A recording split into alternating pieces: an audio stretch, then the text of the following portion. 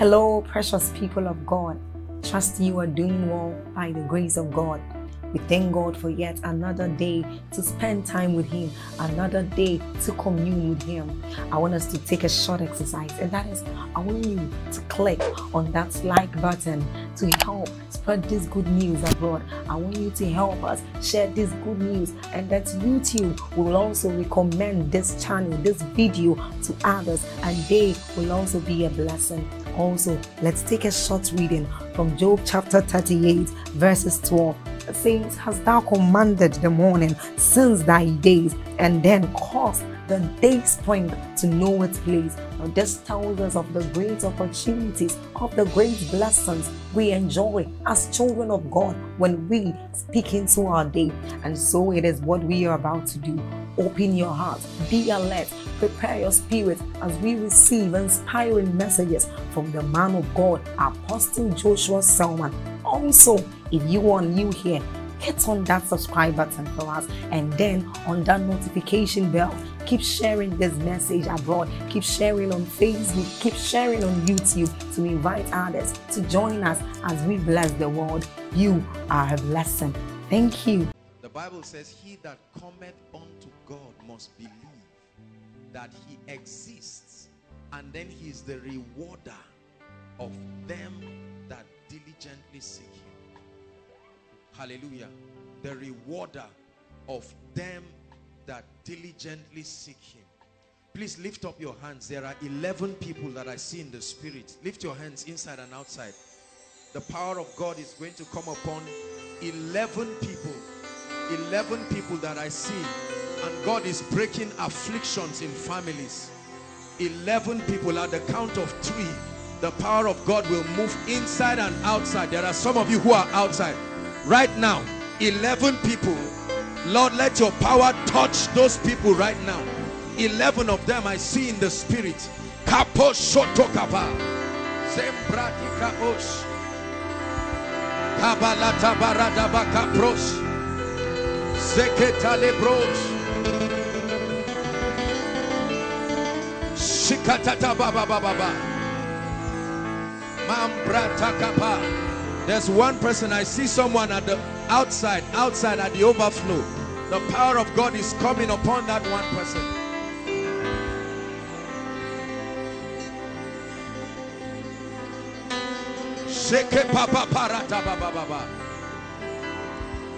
No other name like the name of Jesus. There's no other name like the name of the Lord. No other name like the name of Jesus. He's worthy of glory. He's worthy of honor. Sing it from the depths of your heart. There's no other name like the name of Jesus.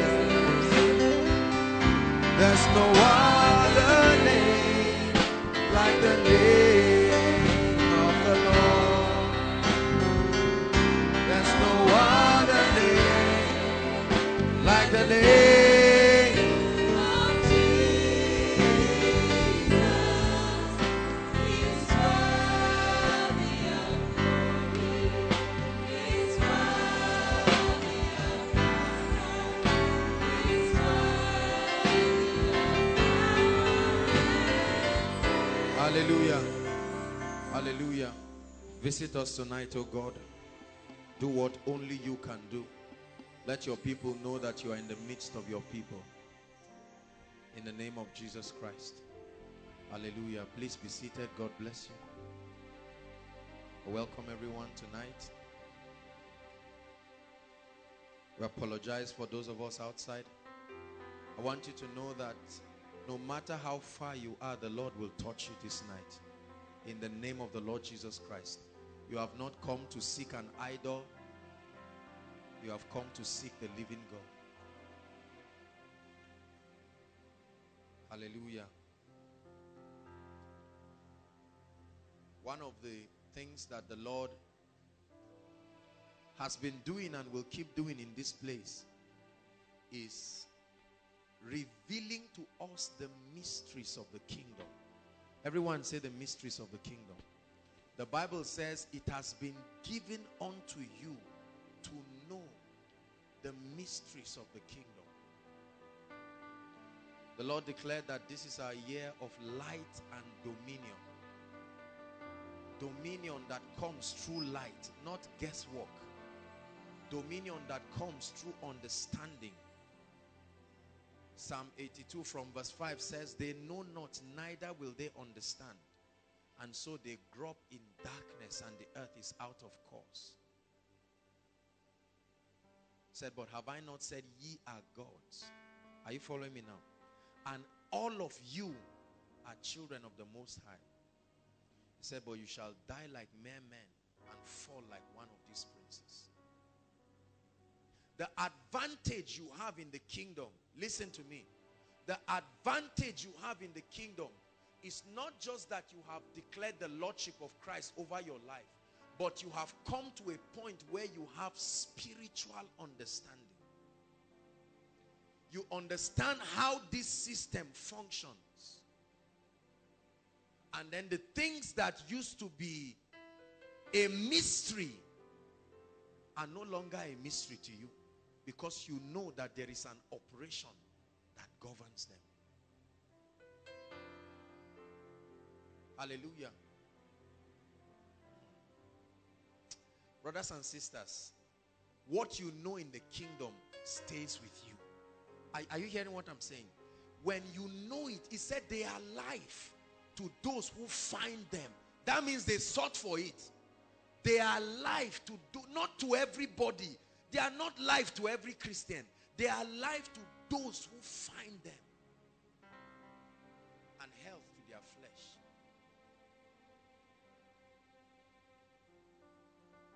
And so as God opens our eyes to see these things in the spirit, we must be passionate about making them part of our lives.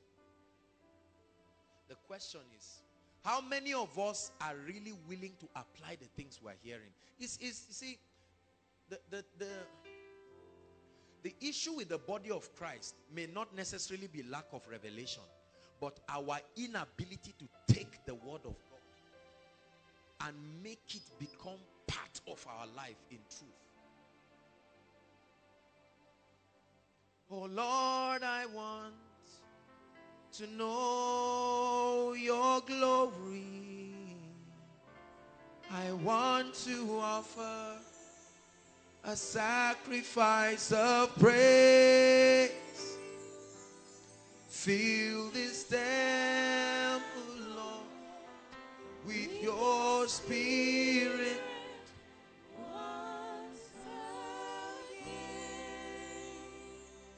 Ephesians chapter 3.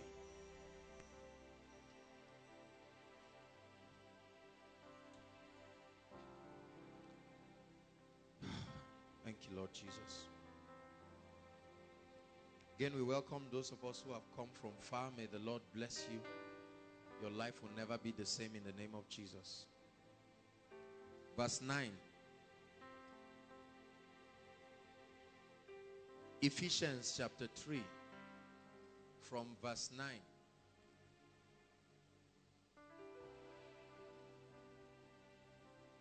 By the way, let me appreciate as many of us who were able to embark on the fast. I know that some of us didn't fast. Praise the Lord. But for as many of us who opened up ourselves, the Bible says, he that sows to the flesh will of the flesh reap corruption. But he that sows to the spirit will of the spirit reap life everlasting. It says, do not be deceived. God cannot be mocked. Men can be mocked, but God cannot be mocked. Whatsoever a man sows, he will reap. Hallelujah. Whatsoever a man sows, that man will reap. We are sowing to the Spirit, and we understand that there is a reward. Say, there is a reward. Say it one more time, there is a reward. Brothers and sisters, not everything in the kingdom is a gift. Not everything in the kingdom is a gift. There are certain things that are rewards. If everything in the kingdom is a gift, what then is the reward of obedience? Hallelujah. It says, there remaineth a rest for the people of God. Although they are the people of God, there still remaineth a rest. It says, let us labor to enter that rest. For he that has entered that rest has ceased from his works. Hallelujah. So I want to really salute every one of us. I know for many of us, doing a dry fast like that may not be very, your body, because you are living in the body, may not be easy. But you see, his strength is made perfect in our weakness. Hallelujah. It doesn't kill. Don't let any man fool you. It does not kill. It does something to you in the spirit that until you are spiritually minded, you may never understand. You see, I keep saying it. If I ask this sister to stand where you are, without telling her the reason why she should stand, and the benefits, whatever she will gain for standing, she will be wary. Are you getting my point? And there's every tendency that she will compromise. But if I tell her, stand here, because somebody is about to pass, let him locate you and bless you. Even when she's tired, there is a higher revelation that is beyond the pain of her body, and it keeps her. This is the revelation that makes men spiritual. So although your body is weak, Paul says, so then death works in us, that life may work in you. Physically speaking, your body is weak. You see everything and you want to take it, even if it is Vicks Lemon Plus or what. You just want to take anything that can help you. The clearest proof of obedience is when you have the opportunity to disobey. That's when your obedience is perfected. If I rob you of an opportunity to obey and I don't give you an option, you are not really obedient. That's why there was another tree in the Garden of Eden, so that the will of man could freely choose. Hallelujah. I salute every one of you. May God bless us. We will reap the benefit for sure, in the name of Jesus Christ. Let me also use this opportunity to salute all of the workers. I was just thinking about the workforce we have in this ministry. Believe me, you may not understand the enormous responsibility that working in this ministry entails. You must love God to be a faithful worker. They are bounded by love, and I can only imagine trying to do all of the things they are doing while praying and fasting, complete dry fast. The Lord will honor you in the name of Jesus Christ. My Bible tells me that God is no man's debtor. He will reward you your labor of love. In the name of Jesus Christ. Hallelujah. Out of the ashes of my dying today, I see the breaking of a brand new day, in which the name of the Lord alone is glorified. I see the breaking of a brand new day.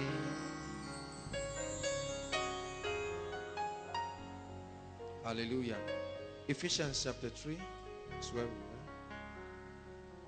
Verse 9. It's projected so we can just look to save time. And to make all men see what is the what? Of what? It says the fellowship of the mystery. To make men see what is the fellowship. The resultant effect of our partaking in the knowledge of the mysteries of the kingdom, which from the beginning of the world had been hid in God, who created all things by Jesus Christ. Verse 10. To the intent, that means this is why he's now revealing to us the mystery. That now unto principalities and powers in heavenly places might be known by the church the multifaceted wisdom of God. That means that the wisdom of God is shrouded in mysteries. And every time God wants to display new dimensions of himself, he opens people, he grants them access to the mysteries of the kingdom. Take all of me, Lord. You have my everything. Use all of me, Lord. I give all of me, Lord. You have my everything. Take all of me, Lord. Anoint my everything. Use my everything. I release my everything. You have my everything. Take all of me, Lord. You have my everything. Take all of me, Lord. Brothers and sisters, we reign in this kingdom on the strength of our knowledge of the mysteries. Hallelujah. Dominion is not an impartation. Dominion is not about claiming, I take it. No. Dominion is the resultant effect of the spiritual understanding of this system. The laws that have been put in operation. Hallelujah. And how to be able to work with these laws to ensure that the kingdom of God comes across a territory. So dominion has nothing to do with just trying to claim. It's not about jacking yourself and trying to believe.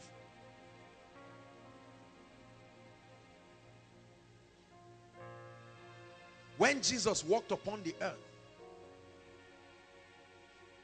every time he looked at things, he interpreted them on the strength of his knowledge about the mysteries of the kingdom. When he saw the winds and the waves, he didn't join the other people to say, I think we're in rainy season. He looked well and he said, no, this is demonic. Are you getting what I'm saying now? All through the Bible, all those who were able to, by reason of some spiritual means, have access to the mysteries of the kingdom, they were the ones who reigned in their generation.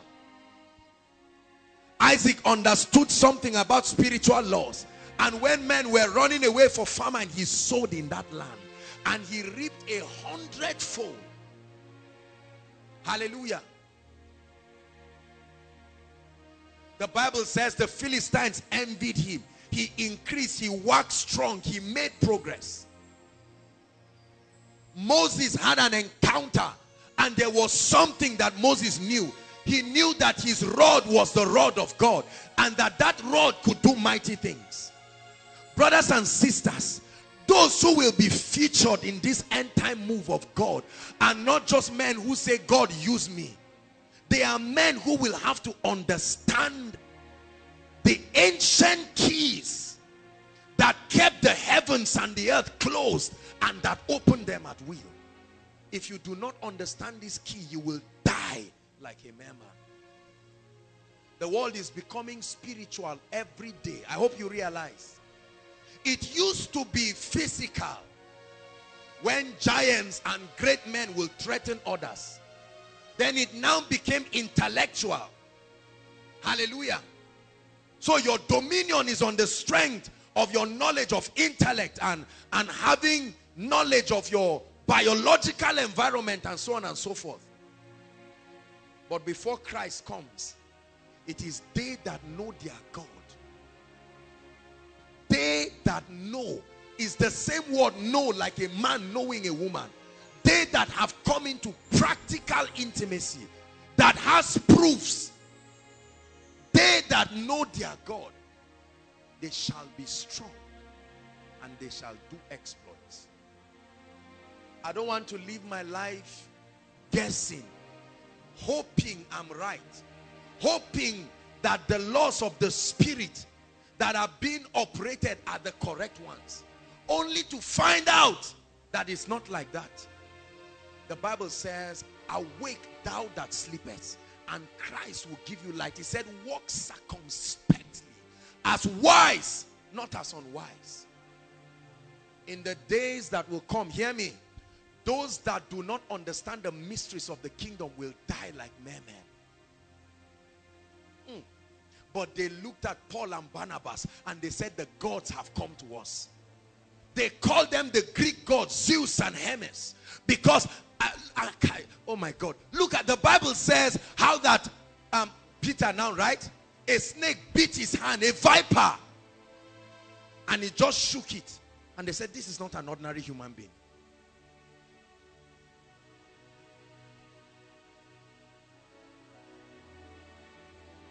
Imagine if all Moses had to bring the people out of Egypt was a desire to stop seeing people suffering. You know, he would have died right there in the palace.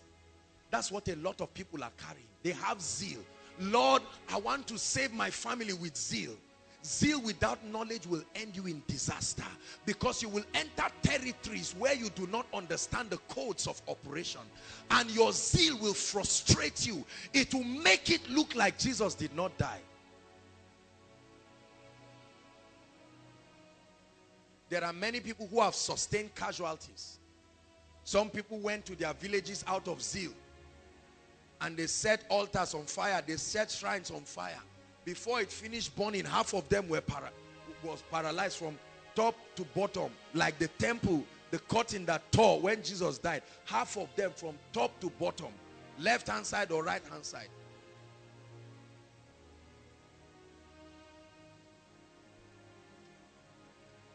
What do you know that sponsors your audacity to confront evil? What secret have you found? Those of us in ministry, what have you found that assures you that ministry will last? It says, I found your word and I did eat them, and it was a joy and a rejoicing to my soul. What have you found? What have you found that gives you confidence in this wicked society that we live in? What have you found, brothers and sisters? In Luke chapter 4, reading from verse 15 downwards, the Bible says Jesus found. He found it where it was written about him. The prophecy of Isaiah. And he said, this day is this scripture fulfilled. What have you found that gives you a guarantee that you will be married? By now you know being beautiful is not enough. What have you found?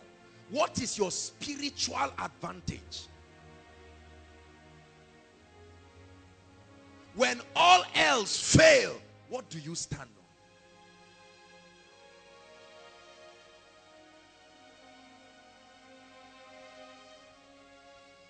Job is one man I have come to respect and love. When you study the book of Job,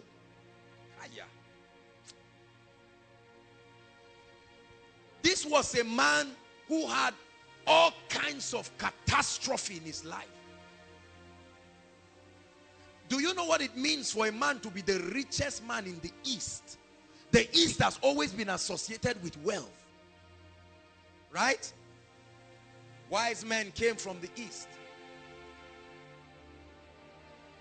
Job was such a, he said, in the days of my youth, when the secrets of the Lord were upon my tabernacle, the young men saw me and bowed their heads. The old men saw me and they stood up. What kind of influence did Job command? And then all of a sudden, in one day, everyone say one day. Say it, one day. It was not one prophetic day. It was one literal day. They came to Job and said, Job, your children, they are all dead. Your cattle, your house, everything. And all that Job was left with was his wife and his health. When everything disappeared, Job checked around, what mystery do I know that can help me now? And Job said, he blessed the name of the Lord and said, naked I came and naked I will return. Blessed be the name of the Lord. How can a man speak like that? Do you not know that there must be something you know that makes you to give thanks like that? Your children, your cattle, everything. Job did not know that there is a possibility of knowing what can happen in the spirit. I hope you know that the meeting that happened in the spirit was an advantage that was given to us by the person who wrote that book. Those in the earth realm did not know that something transpired like that. Little did they know that the sons of God came and Satan was part of them. And he said, Satan, where are you coming from?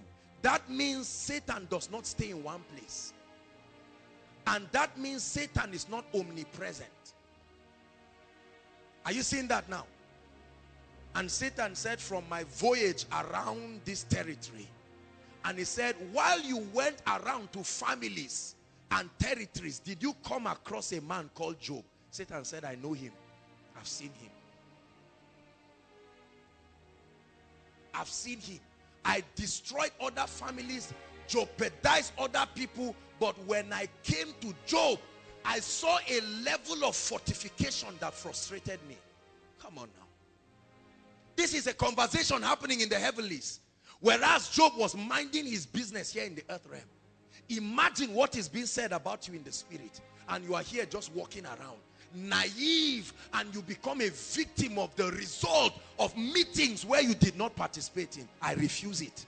I refuse it. The Bible says they know not, neither do they understand.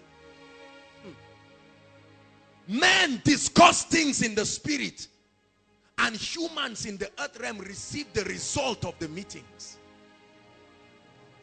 And someone gets up in the morning and returns back with one leg. That is the result of a meeting that was carried out. You were not there, but you were the victim of it. Don't let anyone fool you. The whole world lieth in wickedness. Someone gets up in the morning, blesses the name of the Lord, dresses well, and you carry your file to the office, only to return in the evening with a sack letter. Can I tell you something? When you understand the mysteries of the kingdom, you will know that nothing just happens in the earth realm. Jesus gave us a picture. He said, let it be done in the earth as it is. That means the earth is always a reflection of something that happens already in the heavens. Are you getting what I'm saying? Are you learning something? My passion is to help you see from a spiritual lens, to give you a new vista, so that you do not join men. You don't call what they call conspiracy, conspiracy. You can step home on the strength of a higher spiritual advantage, and you know what law to engage. This is what makes you more than a conqueror.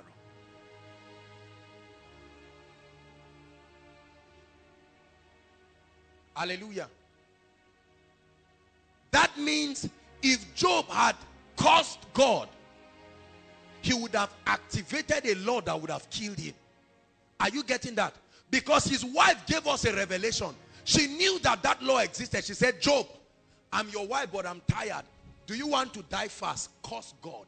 This is another revelation on its own. I don't know how you read your Bible, but I have positioned myself to see light in everything in the world. I don't read my Bible to have sermons or to cram scriptures. They are life to me. There are certain things that have intrigued me about the book of Job. One of it is the ability, hear me, the ability to invoke God and then God comes down. How did Job do it? Did he use a magic formula? Is it not in your Bible? Job summoned God, and the King of Kings and the Lord of Lords showed up. Right now we use all kinds of instruments and waste time for days. We say we are trying, let's call down the presence of God. Job, a man in his pain, said, Lord, I demand a meeting with you.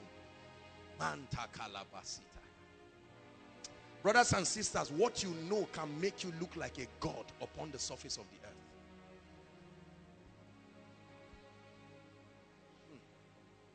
Who is God speaking to tonight? It's time to rise up. There is a new status. There is an enlargement in the spirit. God wants to give you capacity to reign experientially.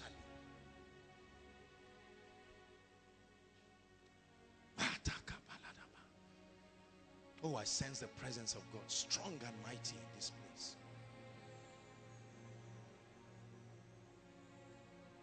And Job refused. And then another meeting was held in heaven. And Satan said, I have an explanation as to why Job didn't curse you. Because he's still healthy. He said every man can give thanks. It's not unusual. That means as I went around the earth, I saw those I afflicted, but I left their health and they still gave thanks. He said, touch his body. God said, really? All right, go ahead and touch his body. A man was minding his business and Ebola came out. Are you seeing that? Those boils, hold on. Those boils, where did they come from? They were direct. It was based on an instruction. Like a text message you send and it will go to the person you sent it to. Job just found out that boils and blisters were coming out of his body. And his wife said, this is it. I've tried for you. We have, after all, we've had plenty of children. So if it's faithfulness, I have proven that I'm faithful. It's time to go curse God and die. She wasn't sick. She did not know that it was not because she was standing strong, but she was not part of the meeting. The discussion was not about her.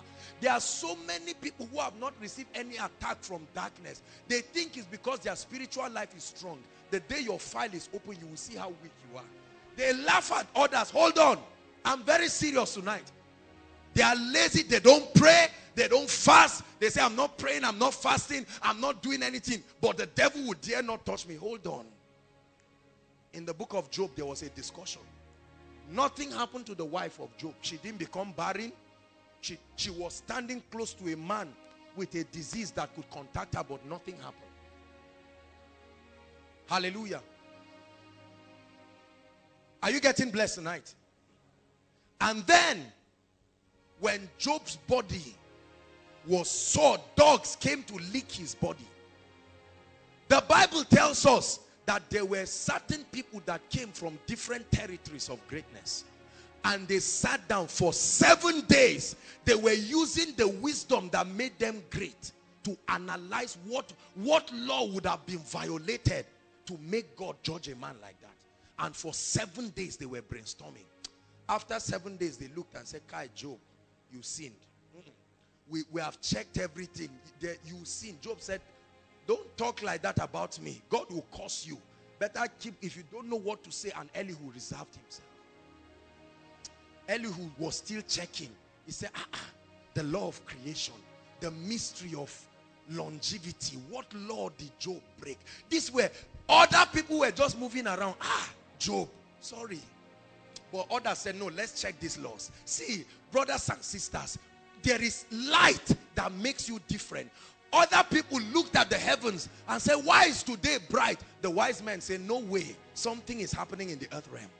Something is happening somewhere. And they started tracing it. Other people were saying, please, so let's dry the clothes very fast. Whereas salvation had come. In Herod's palace, the spirit of the Antichrist communicated quickly. He said, another king has been born, Herod. Do something about it quickly. Are you hearing what I'm saying? Brothers and sisters, there are mysteries. When Jezebel, I told you that Jezebel is a system, isn't it? That's the she-goddess, the system, the antichrist system.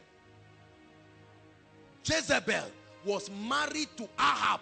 The spirit came into her. Why? Because Ahab represented governance, and she knew it was a mountain that held relevance. So she occupied there, and she was practically the one ruling. Are you getting my point? And Jezebel swore when she heard that they destroyed the prophets of Baal. She said, Elijah, I must remove your head. Elijah went up to heaven. Now the spirit of Elijah came in John the Baptist. Jezebel re-entered Herodias again. Are you seeing? And that head of John the Baptist, she's got it. That was why when they birthday dance, she said, no, there is a score. He knows.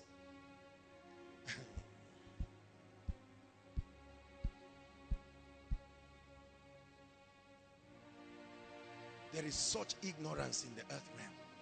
We walk around. It's not our fault.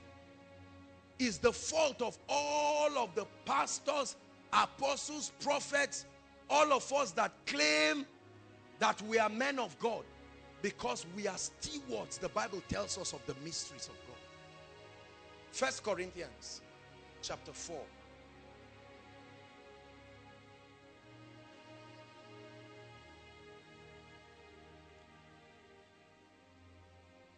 Open my eyes, oh God. Open my eyes. 1 Corinthians chapter 4.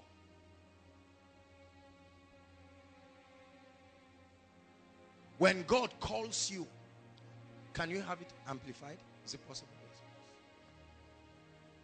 Please, if you are in ministry, don't be in a hurry to rush or go on air. Are you getting my point now?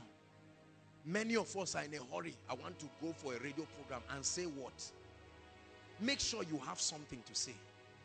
It says, so then, let us apostles be looked upon as ministering servants of Christ, and what? Trustees of the mysteries, the secret purposes of God. That means when God calls you, your call tilts you in a position in the spirit where you have an advantage of access to the mysteries of the kingdom. And if God blesses you with a congregation and you are wasting their time telling them a lot of junk and jargons, the Bible says you are not a steward of the mysteries. And I refuse to allow you to be ignorant. You will be empowered with light. So when men are running like the nation of Israel away from Goliath, you will run to Goliath like David. David knew something bigger than a little stone. David knew something. He understood something. There is something you must know that can make you bold. That a man will look at you and say, do you know I can sack you from this work? You don't just do this foolish Pentecostal laugh. We laugh and they still sack you. You are laughing without revelation. We do stupid things in the body of Christ. God forbid you will not sack me. The next day, you are collecting the letter and you are going out. And you come and meet the pastor that taught you whatever he taught you. And he says, what happened? You mean they sacked you? It's an embarrassment to redemption. Well, it has happened.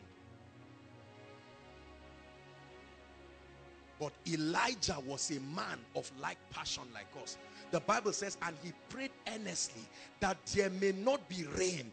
How can one man didn't consult with the geographers, didn't consult with anybody, did not even use a public address system? He just said, on the strength of what I know, I understand that this territory has been given unto me as an ambassador, and I speak higher. Days will come when men will speak. We will speak when we have something to say, not just to make noise. Men will come. Look, let me tell you something. Times will come when the church will determine the events in Africa and determine the events across this nation. It's not to get money from politicians. Because you see, the Shunammite woman was a very wealthy woman. And when the prophet came, he said, what should I do to you? He said, should I talk to the governor? That means Elisha was not a small man. He could summon the governor. Say, you know what happened for you to sit down there. Are you ready to listen, or you are ready to follow those who are disobedient just like you? Having the readiness to judge all disobedience when our own obedience is complete. Hallelujah. One of our workers was sharing with me this afternoon a very touching testimony. He went on IT. He's still on IT. Brothers and sisters, as an IT student, first and foremost, there were two places that were paying him some very interesting amounts. When he told me, I was very surprised. That's the first miracle. Second miracle is that when he went there, the owner of the company where he was doing his IT said he wanted his son to be the manager of the place, and since the son is not available, he should come and be managing the place.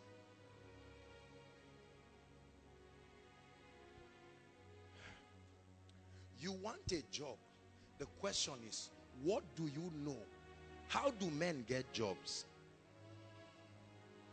What have you been taught that brings a job? Application, submit your CV, wait. Is that true? Could it be that what you know is not the truth? That a thing has existed for a long time does not mean it is the truth. Listen, we need to begin to probe the foundation, the things that make up our ideologies. Start asking questions. Don't just absorb anything like that. Start asking questions. Why must that growth disappear and appear? It is in your body, but it is not within your control. It's violating a law. Already, it tells you that is demonic. How can some, because everything in your body should grow at the same rate. Now, this growth is not growing at the same rate. So, which life is sponsoring it? You did biology. Something else must be sponsoring that supernatural growth. It took you 20 years to look the way you are. It takes 3 days for a boil to come out like that. But when you are not interested in probing it, and it does not cause you to go to the secret place and say, Lord, what meaneth these things? I'm tired of allowing things to just pass. Hallelujah. Are you receiving something? I refuse to live my life based on guesswork. It's a terrible way to live. Brothers and sisters, I have a question for you. What is the guarantee that you are going to celebrate Christmas this year? Look at me. What is the guarantee?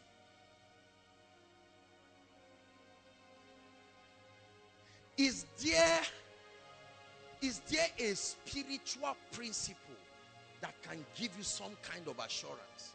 Or do we just walk and whatever will be, will be? I know this is challenging and I don't mean to hurt anyone, maybe of the demise of your loved ones, but I'm encouraging you. What is the guarantee that you're not going to celebrate? See, let me tell you. Many of us have not confronted these issues. We've forgotten about it and we've run away. When you run away from a thing, you have not defeated it. When you stand and face it and triumph over it. Hallelujah.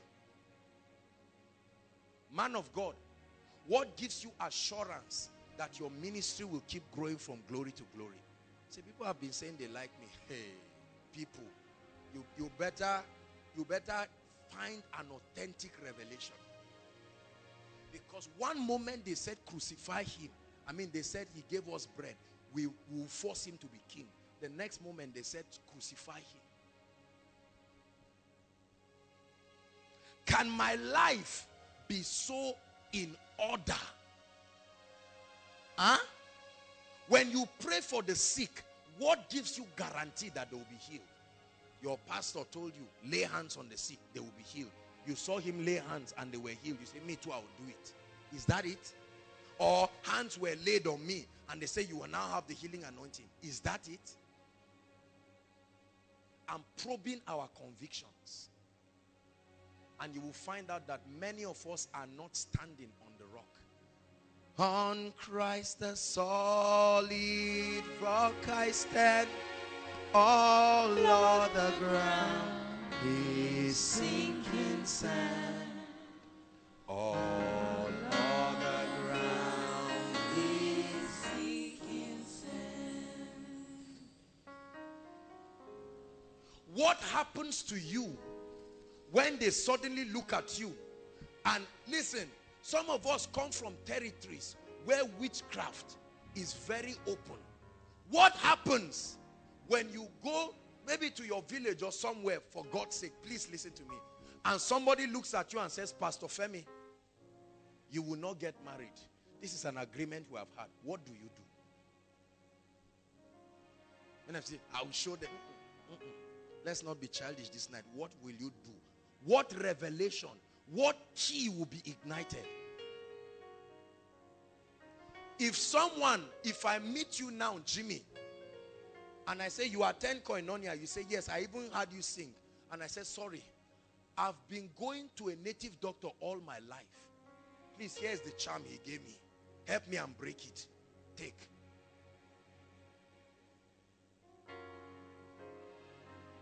What are you going to tell him? Book for counseling?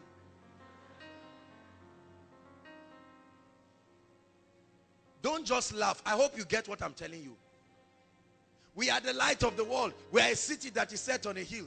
Break, help me, destroy this charm. I'm tired of it. And you hear that the last person who really held it died. That's when everybody says, you know, the way this word is, wisdom is profitable to direct. All these kinds of scriptures that emerge out of fear. All right, look up. What gives you confidence? That they are not plotting an evil plot to kill you this night. Is it impossible? See, I'm not making you afraid. I'm teaching you how to be victorious. Many of us think by running away from this, say, don't think about these things. I refuse to think about. I know that the Bible says, set your mind on things above. But Jesus, is it not your Bible where death, he said, oh death, I'm talking to you. Where is your sting? Oh grave, where is your victory? If you cannot confront, see, eternal life is not life after death. Eternal life is authority and victory over death.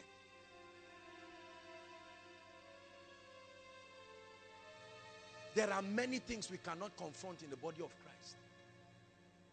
As I'm talking now, some of you are saying, please, so allow me get home safely first before you say all of this. What revelation did Jesus have that made him sleep when the boat was physically almost capsizing?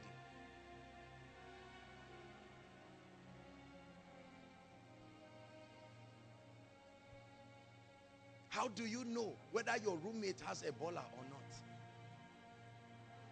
Is it not till doctors say the person has it? How do you know? How do you know? Maybe since last year you have been passing those who had it. Look at this. A madman eats from the trash can. They teach us that it is not healthy. Abi? Answer me. Is it not true? You spend how many years studying that reality? They taught if you eat, there are all kinds of microorganisms. A madman comes to sit down, turns the dustbin upside down, and he helps himself all through that night and gets up, cleans his body, and moves. While cold, you are in your room, you are lying down, and the cold, you have to add jacket and blanket. The madman is talking to himself and just strolling on barefoot. Rain is just beating him and he's picking up and laughing. And you're saying, oh boy, this poor man. And the man is laughing back at you. Correct? And after 3 months, that guy is still healthy and strong. They say that there's crisis everywhere. They are running, the guy is moving around and talking nonsense. And the crisis will finish, the guy is still moving around. Question, who is really mad?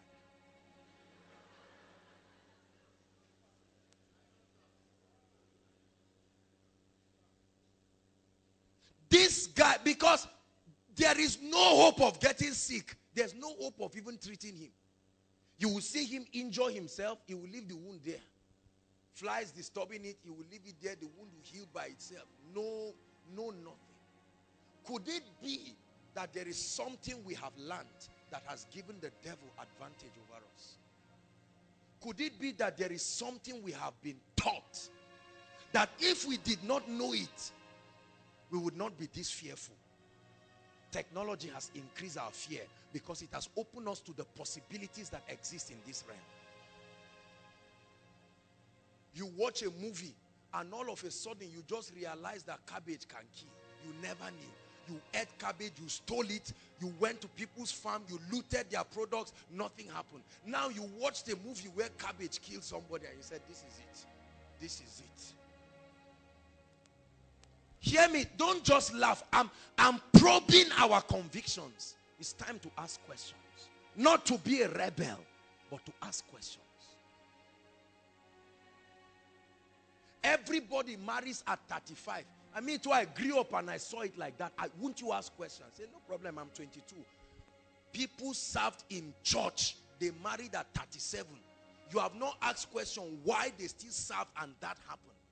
Could it be that your generation or your lineage is crying for a savior? And saying, Lord, will you not raise somebody? And God says, you come for koinonia. There is something you must know that will equip you. You need to stamp it at the devil somewhere. Oh, the beauty of light. All of a sudden you step home and you tell them, I brought good news. You see why the gospel is called good news? What have we been giving people? Bad news. All sorts of bad news. That means what we are preaching is not the gospel. Hallelujah. And you step home and you look at a lady who has not been married and you tell her, I'm not only going to pray for you, I will tell you what is wrong. It's not about you are a prophet. It's spiritual intelligence has made you prophetic. Hallelujah. Knowledge opens up the prophetic dimension in everyone. And so you look and you say, sister, there are certain truths you need to know. And when you know, you will walk out of this. And you begin to share those truths. And as you share, you will see the power of God. Last week, I think there was a gentleman that they had been, the one I announced, they had been on my case with that guy. I heard the guy was on a bike, minding his business. I don't know which corner he entered. One demon just fell on his head. The guy started speaking nonsense at once. No negotiation. It's amazing how the devil does not consult with us to try to afflict us. And this gentleman, the family members were confused and all of that. And I said, come for koinonia. And after the meeting, I didn't even know because I kept announcing, you know, and we were about going and they brought the guy. I said, sit down there. When I saw him, I said, my friend, you are going to be delivered now. I was not asking him a question. I was not trying to say, do you have faith? Is your faith working? What size? Is it weak faith or strong faith? All I know is that that demon is leaving. Period. Period. When you truly have money to give somebody and he asks you for money, you will say, can your hand stretch well or small? Are you ready to take? Take. When you start giving excuses and say, hi, I'm expecting, you know, there's one, this is my uncle, the way this Nigeria is. All those long stories they are trying to point to one thing. There's no money in your pocket. It's as simple as that. This is how it is spiritually. When we begin to give a lot of excuses and stories, it's a sign that we have not held on to something solid. Oh, that God will make you a savior. This is what this is all about. Brothers and sisters, that God will make you a savior. Forget about the challenges today. Are you getting my point? Don't feel bad. Forget about it. But you tell yourself, I have paid this price once and for all. I said something last week and let me say it again.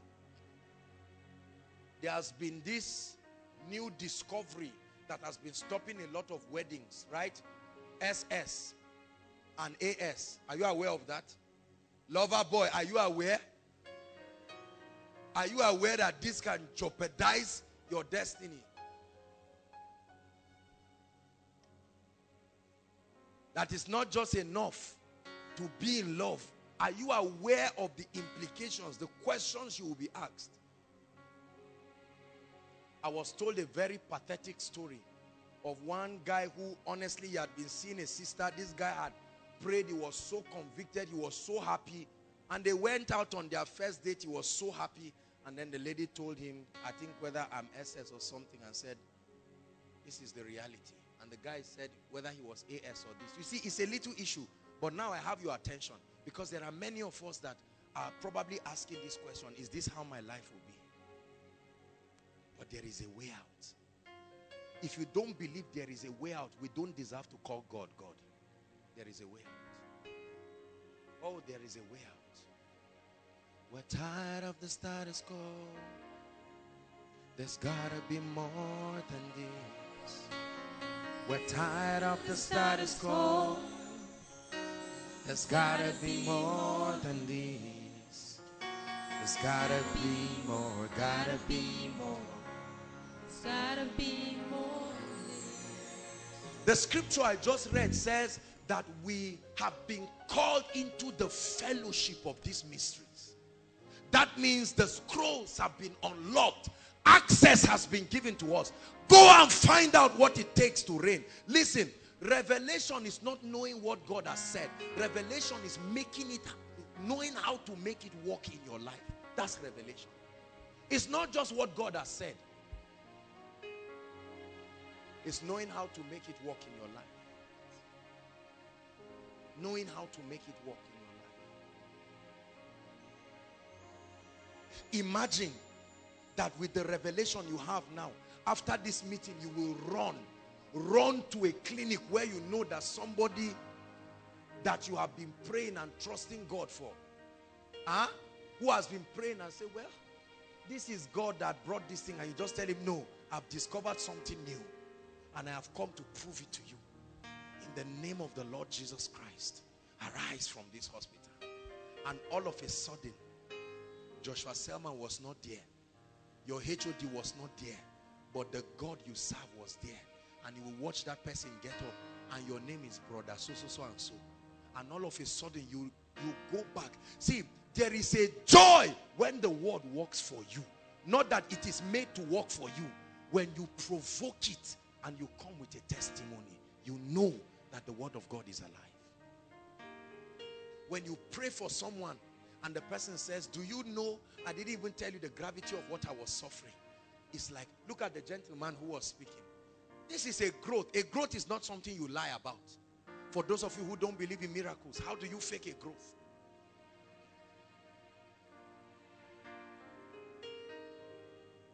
You can fake, like many of you think we men of God around do.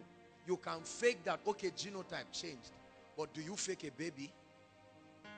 How do you fake that a woman was barren and now is holding a baby? How do you fake that somebody could not walk and is now standing?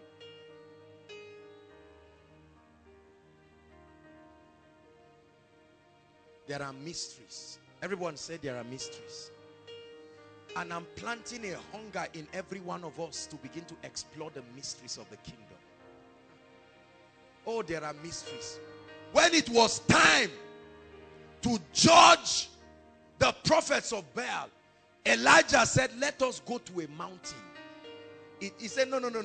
There is a mystery we must invoke. Let's go to a mountain. And Baal said, I know what you are going. I know where you are going. I will meet you there. Other people were saying, why are they going? The ignorant ones always remain in the valley. Those who have knowledge climb the mountain. When they got there, he said, this is how we'll do it. You invoke Baal and I'll give you enough time. Brothers and sisters, they started calling on Baal. The Bible says they started cutting themselves. What did they understand about sacrifice and the presence of a God? They were cutting themselves to produce blood.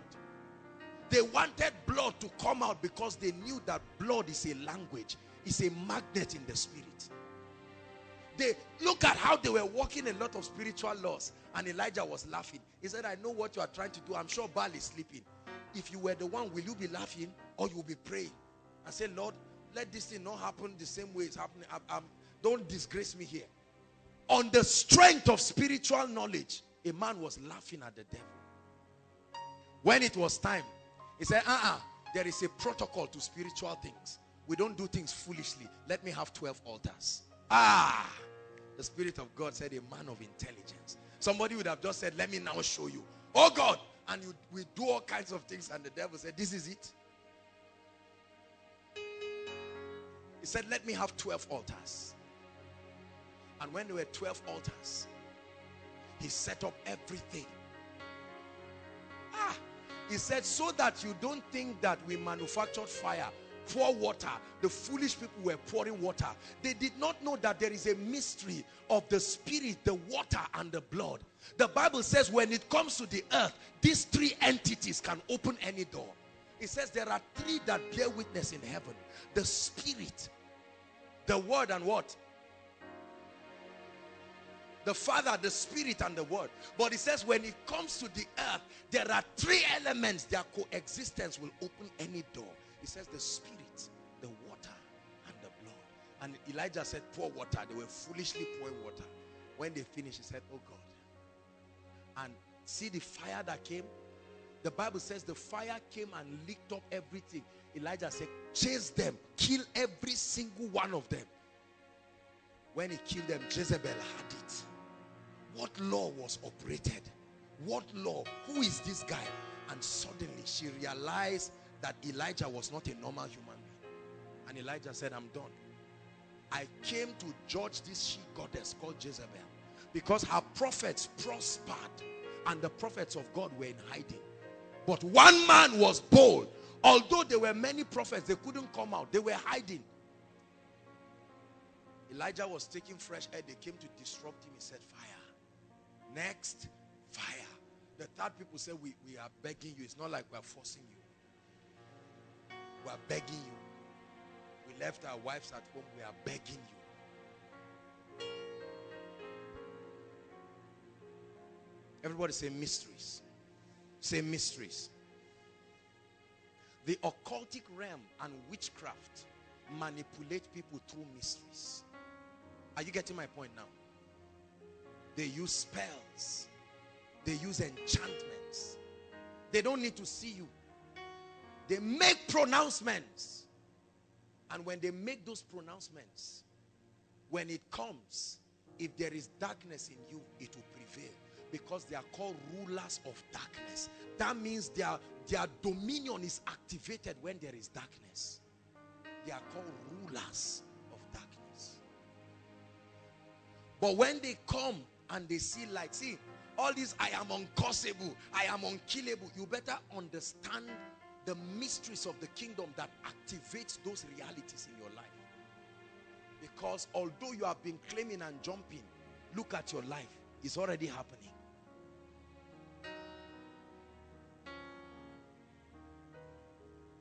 I'm not scaring you. I'm telling you that there is more than what we have been taught. And brothers and sisters, if you do not open your eyes to see, you may not reign in life. There are many churches. There are many pastors struggling. I want crowd. I want this. I want that. And they do not know that there are mysteries in the kingdom. The Bible says, listen. It says, if I be lifted up. Have you read that scripture? Huh? MOG, let me give you a little clue. If I be lifted up. When a man of God keeps lifting himself, get ready for empty pews. It says, if I be lifted up, I will what? Draw all men unto myself. Not unto a man of God. If I be lifted up, I will draw all men. When you keep drawing men to yourself, you will find out that there is very little you can give them.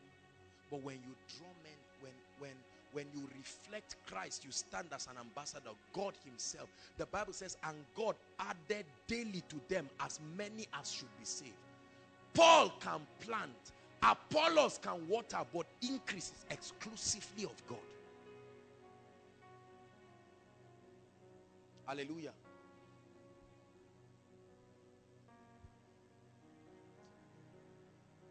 Tell me, what can I do? I can live without you. I can live without you. Tell me, what can I do? I can live without you. Listen, do you know that your family is under bondage because there is a mystery that has not been unlocked? Listen, listen, listen. Mysteries are like spiritual codes of operations. I've shared it again during our series on mysteries of the kingdom. But I'll say it. Mysteries are like codes of operation. Look at me. If you have a drug, right? Just give me a biro cup or anything that I can use.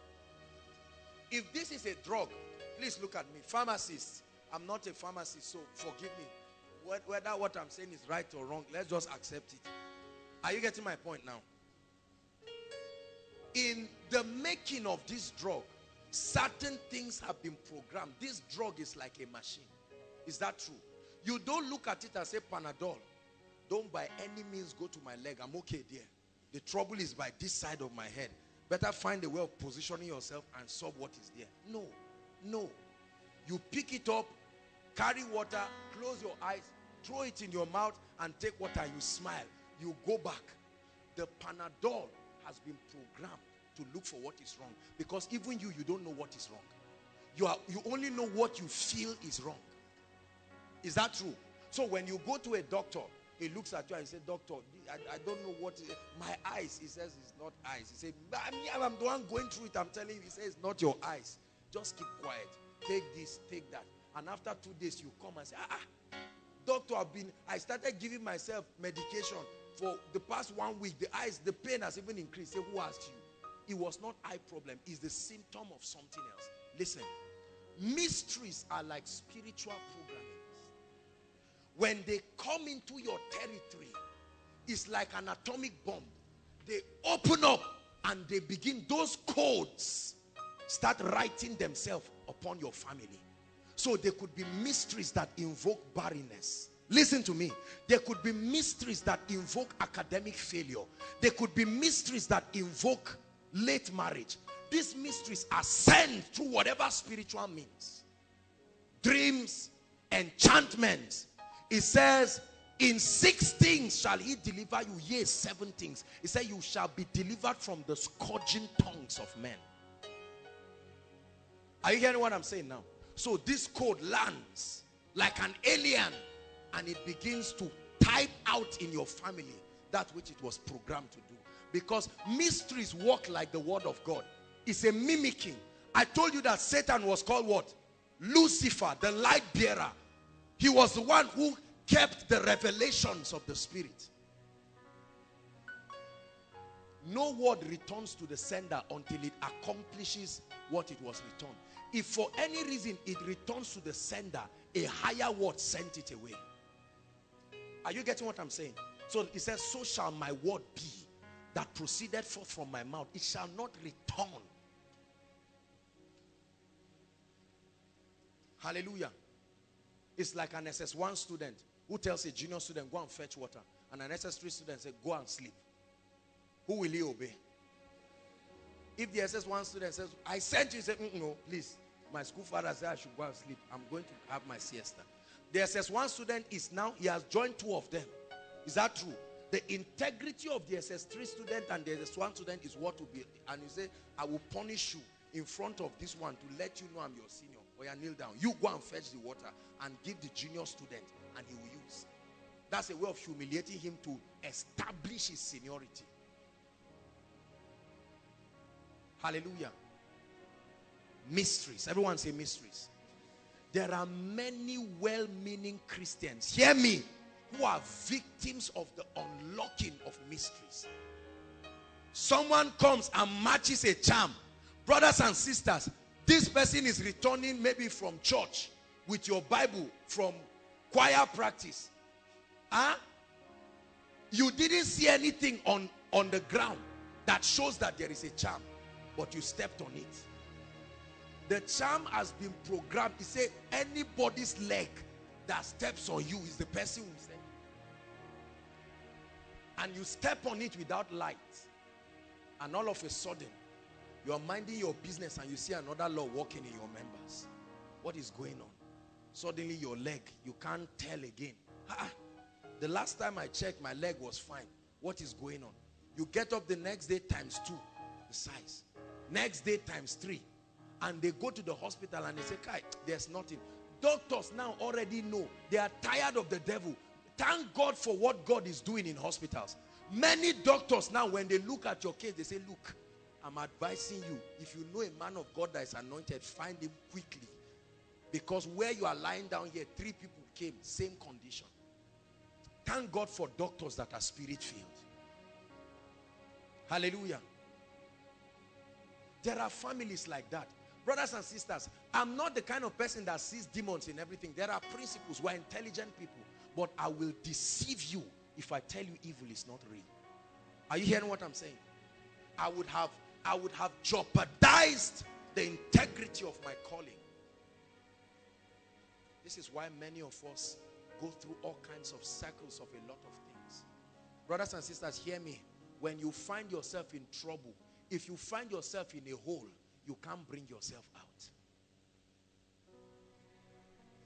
It says, they that sat in darkness have seen a great light. That was the light that came to them. Then he said, arise and shine, for your light. Not because you can sit down there forever. But he says, when your light comes, then you will arise. Tonight, how many minutes do we have? I'll minister for a few more minutes and then I'll take time and we'll minister to the sick.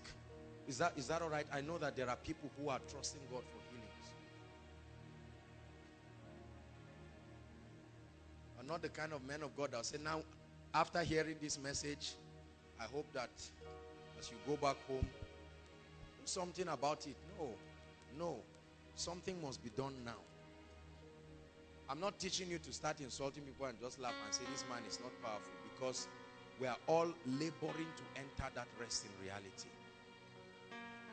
Listen, the death and resurrection of Jesus Christ, hear me please.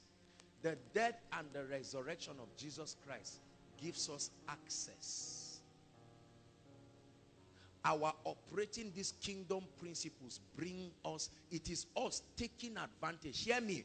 When you walk in these principles, you are not trying to do something else outside of what Christ has done. It is your partnership with him. You're taking advantage of the access to make it real in your life. Are you getting my point now? Because that's where I understand that there can be confusion. A lot of us have believed that, okay, Jesus have done it, I believe it, and I've said so, but I'm not seeing anything in my life. Deuteronomy 28 verse 1, it says, if it shall come to pass in that day, thou shalt diligently hearken to the voice of the Lord, to do and observe all that I command thee this day, that these blessings shall come upon you and shall overtake you. Listen, the Bible tells us again and again that we do not yet see all things under his feet. Please get this. Our walking the word of God is not trying to add to what Christ has done. Our walking the word of God is our response of obedience. Are you getting my point now? It is our proof of faith to make alive that truth. There are laws in the kingdom that were there before the fall of man. I hope you know. Job, I want to conserve time, but let me show you something interesting. Let's go to the book of Job.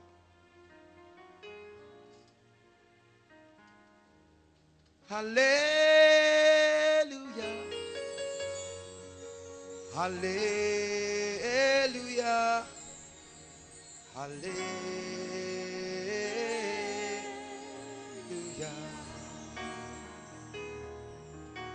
Hallelujah. Hallelujah. Hallelujah.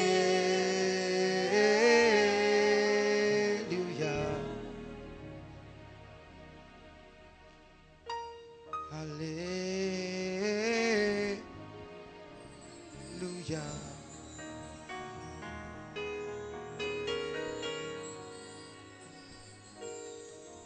Job 38.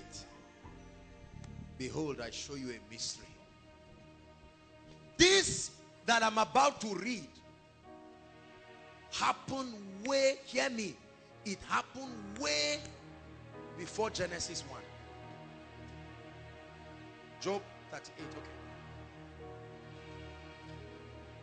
Job, through whatever spiritual mystery I really do not know, but he invoked the presence of God. Then the Lord answered Job out of what? A whirlwind. You see that it was the same whirlwind with the chariots of fire that came and carried Elijah. And said, verse 2, who is this that darkeneth counsel by words without knowledge? Who is this that is talking? Job, you are making a lot of noise. I've been listening to you from heaven. You've been saying so many things. You are ranting. Job, I want to speak to you now. Verse 3. Gird up your loins like a man, for I will demand of thee. I want to talk to you using my knowledge as God, and I want you to answer me if you think you have knowledge of that much mystery. Verse 4. Where was thou when I laid the what? That's question 1. So God tells us the earth has foundation. Geography tells us it's revolving in space. God said, there is a spiritual mystery. A day, this earth is like a building. What kind of eyes will you see that will turn a God shape into a building? Declare if thou hast understanding. Verse 5. Who laid the measures? That means there was an architect. It was an intentional thing. The earth was measured. It has dimensions. Or who had stretched the line, like the plumb line you use upon it. Verse 6. Whereupon are the foundations fastened, like a tent? Or who laid the cornerstone? Verse 7. This, God is telling Job that were you there when the morning stars sang together? The day the earth foundation was laid, there was a thanksgiving and foundation laying ceremony. Way before your arrival, this is what happened in the heavens. The morning stars sang together, and all the what? I've said it again and again. Sons of God is not a New Testament concept. It has been there since. Sons of God is not a name, it's an office.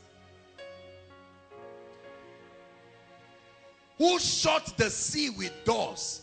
Brothers and sisters, that means the seas you see, they have spiritual doors. So when we see flooding, we know that a law was activated that opened those doors in the spirit. This is what God is telling us.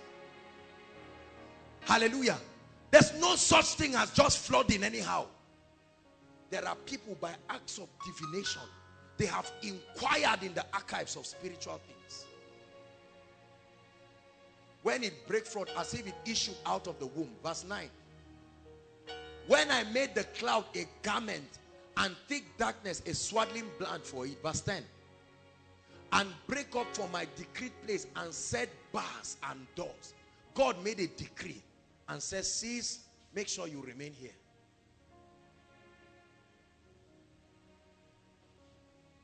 And said, hitherto shalt thou come, but no further, and here shall thy proud waves be stayed. Let's stop there. I just wanted to show you, when did this happen? And when this thing happened, Job kept quiet. Job said, wow. Wow. You see why the people worship God? Because heaven is a place of perpetual revelation. God surrounds himself with mysteries.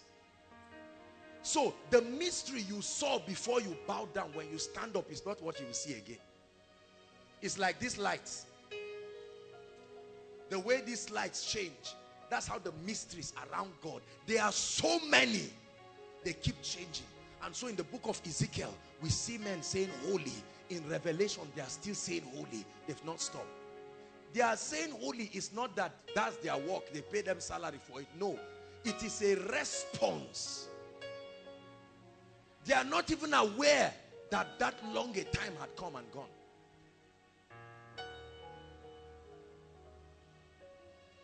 Brothers and sisters, hear me. There are mysteries in this kingdom. Say it, there are mysteries. In many parts of this nation, every time they kill men, the people in those territories become richer. What do they know about blood and money? A man of God wrote a powerful book, Blood Money. Let me tell you the truth, every money is blood money. Every. Whether blood of Jesus or blood of whatever, every money is blood money. Are you learning something? I'm not just teaching you this so that you will have theological knowledge and say, wow, I have something. But it is to sponsor your hunger for spiritual things. So that when men look at you and say, Pastor Femi, you are already healing the sick. What are you looking for? You say, what am I looking for? Paul said that I may know him. When Paul, at the apex of his ministry, saw that there was so little he knew, he said that I may know him. That I may know him. In 5 minutes, I will show you something that the fasting tonight has done for you, because it's a mystery. Fasting is a mystery in the spirit that has not been taught because of the effect it has. We have not been taught that it is part of our spiritual growth process. I want to see you. Isaiah 58. I want to hear your voice. I want to know more.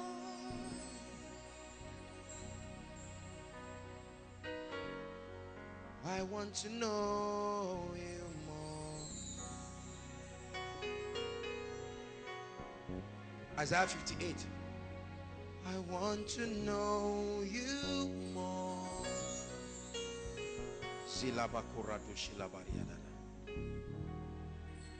I want to know you.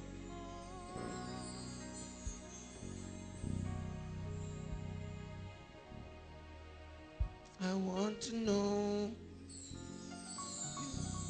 Verse 6. Verse 6. Isaiah 58 verse 6.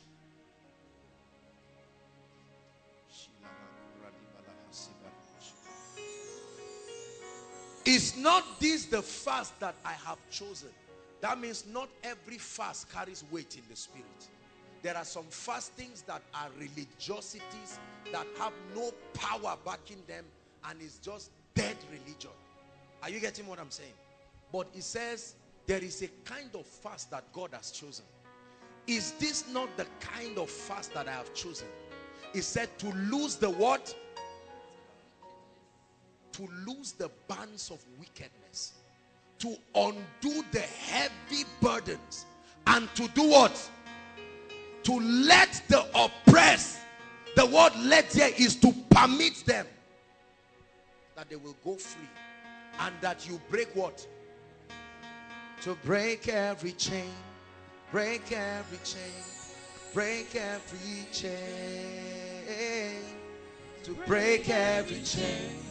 Break every chain, break every chain, to break every chain, break every chain, break every chain, break every chain.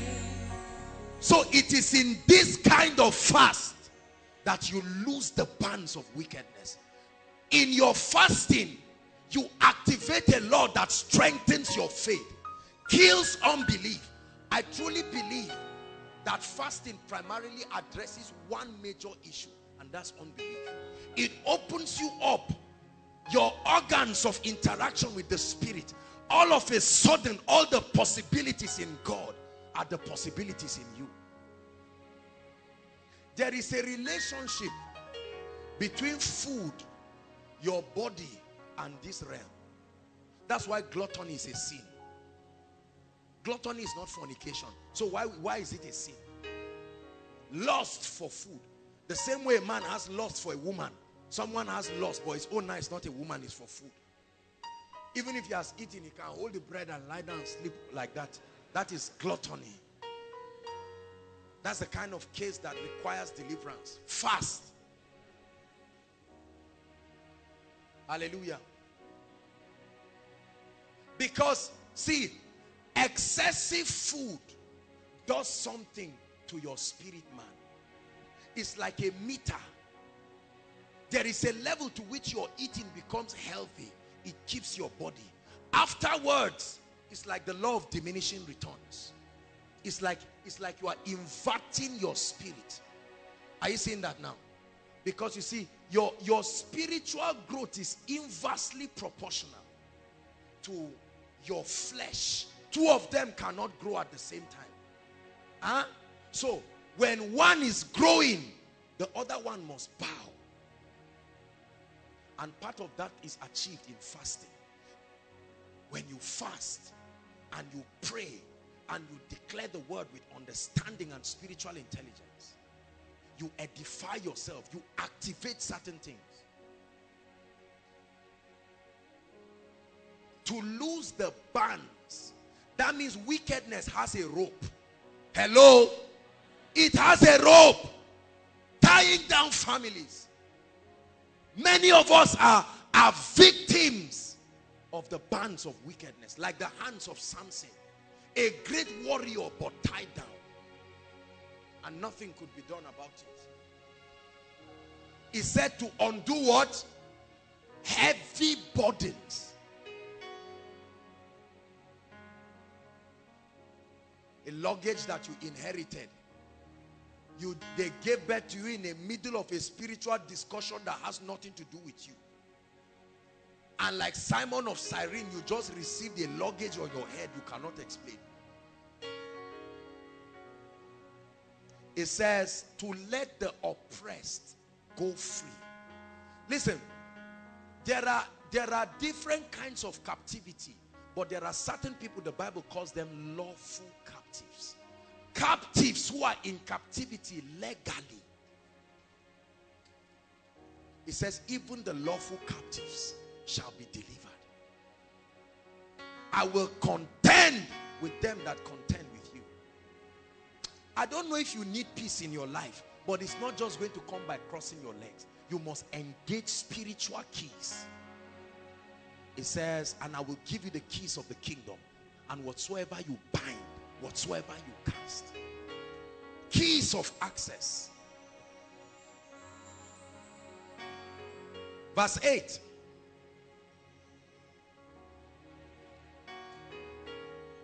Let's read together. Then shall what?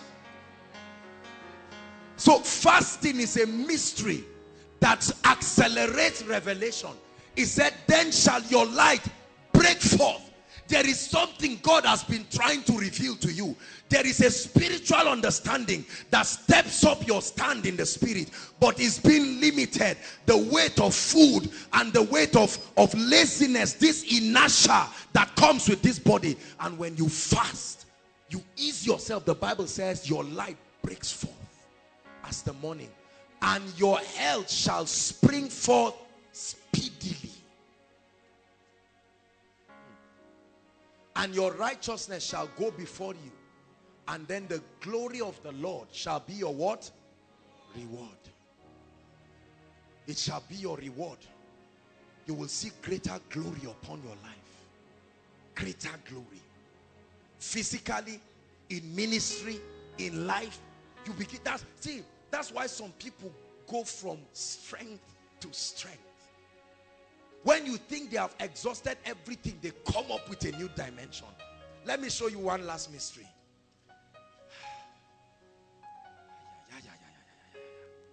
What's the time now? Isaiah 40. Let's just look at that finally.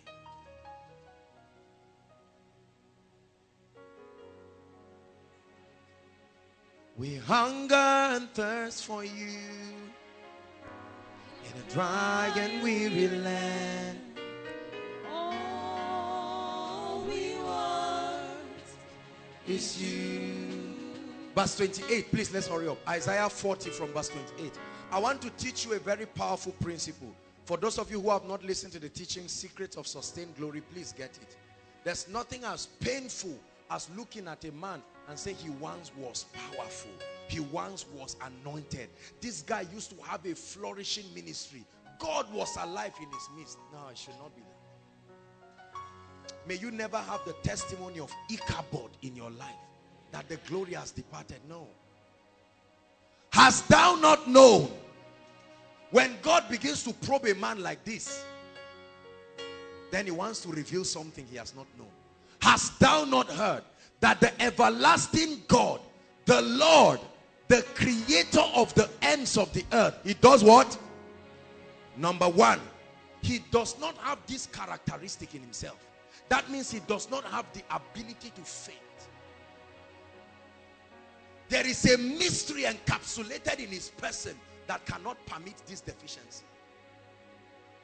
It says, neither is he weary. There's nothing called tiredness, because it is hope deferred that makes the heart weary. His word is yea and amen. There is no postponing, so he does not know weariness.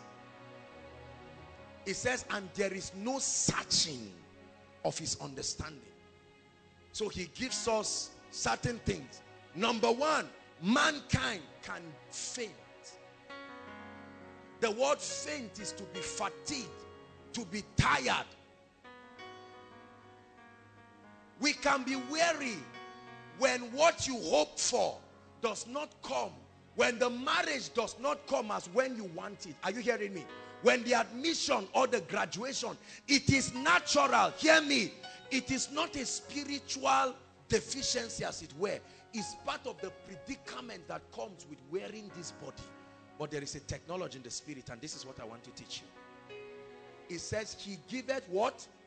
That means there is a supply in the spirit that can bring power to you when you faint. And to those who have no might, he can increase like a meter. He can increase strength. Hallelujah. Next verse. Even what? I hope you know the Bible says the glory of the young people is their strength. So when the strong ones grow weary, it's a sign that we are limited. The youth shall faint. That means in your Christian experience, listen to me, no matter how anointed you are, no matter how blessed you are, a time can come in your life on the strength of the physical happenings in your life. This possibility can be true of you, that you can faint. Hallelujah. You trusted God for a great CGPA. You saw 5 points in your dream. When you went to check it, you saw 1.7. Say, Lord, what is this again? I've already packaged my Thanksgiving offering. I thought it was 5 points. Who is confusing me here? And then you may be a man of God, but at this time it will touch you. Are you hearing me? When you hear that your loved one that you have been praying for finally died, the Bible says even the youths shall faint and be weary, and young men shall utterly fall. That's why you hear certain people just sit down and you hear them talk, and you are like, sister, are you not born again? Say, see, if God doesn't help me, wallahi, whoever comes, I don't care who, I will shall marry, and we'll flog it out when we get married. It's not like the person is not a Christian. This is what is happening. Are you getting my point? Don't criticize people when you see them fainting. And Jesus wept. He wept because he took this body and it grieved him. Jesus was hungry and he was staggering, and when he came to a fig tree, he wanted to plug it and there was no food, and he was angry. He cursed the fig tree, because when you wear this body, you can faint. Are you hearing what I'm saying? Physical fatigue, emotional fatigue, when your hope is postponed. You are trusting God for the job, and someone said, you'll hear from me maybe in 2 weeks time. And you've waited for 9 years, no job. Everybody keeps seeing you and say, you should be a director now, Abi. And you're even embarrassed. Yes, I'm a director by faith. Please don't embarrass me here. Must you laugh at me?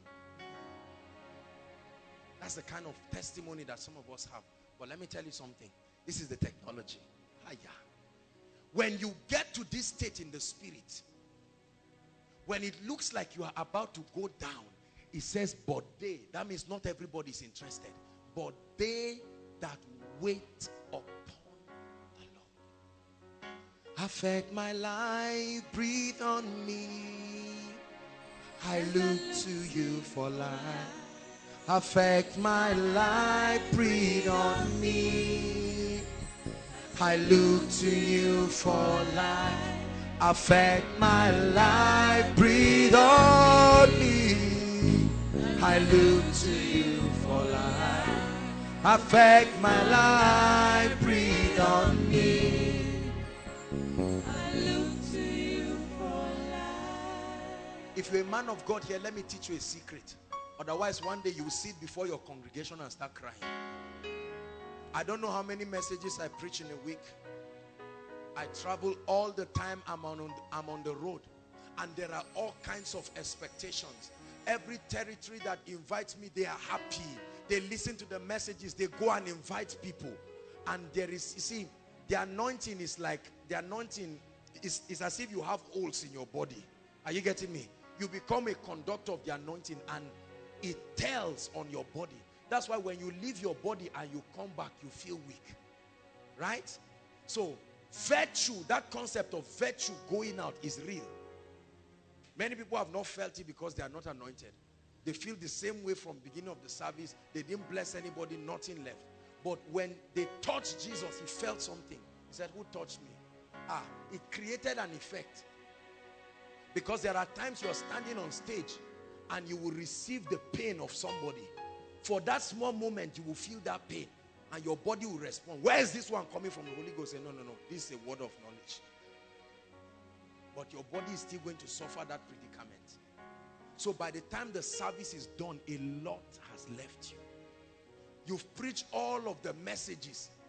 And then another message is coming and the people say, man of God, we saw in a vision you were doing great things. And you're saying, oh God. One day, you will just fall down and just die. Because you will preach every message. You will now check and say, now which one? Faith, they had it last year. See, those who are pastors are laughing because they know what happens every Saturday. Saturdays are the most stressful days for men of God. And they are meeting days because they are there sweating. They are wondering. You go to sermon.com, nothing. The heavens are closed. You go to all kinds of things. You try to listen to a man of God's message. You remember that, you shared that thing already and you are now wondering and say, oh Lord. Don't let that become part of your life. There is a technology. They that wait. It's a system. It's a mystery. It didn't say they that shout and do stupid things around the presence of God. They that. What do you understand? A waiter, when you go to a very correct restaurant, what a waiter does is that he just stands waiting for your order. Right? They that come into his presence and say, Lord, if you don't help me, there is no help. And phone calls are ringing. Man of God, we're calling to remind you that God is going to use you. You keep those things and say, Lord, this is why I'm here. I'm here because of these phone calls. There's so much demand upon me. If you don't increase my capacity and help me. You know that song, fill my cup, Lord. I lift it up, Lord. Come and quench this thirsting of my soul. Bread of heaven, fill me till I want no more. Fill my cup, fill it up. The first thing that happens to those who wait upon the Lord is that they shall renew. It's like the charging of a battery. All of a sudden in his presence, God begins to, he fires one revelation that becomes your 3-month sermon. One revelation. Hi! It is my testimony. In his presence, all of a sudden you think every message, you've exhausted everything. And then God gives you an encounter and you start writing. And you are, sometimes I wish I can just organize koinonia every day to just unlock that which is in my spirit. So your strength. Let's try that our song again. We will run and not be weary. I don't know all the stanzas. Da da da da da da. Whatever it is. And his joy will be our strength.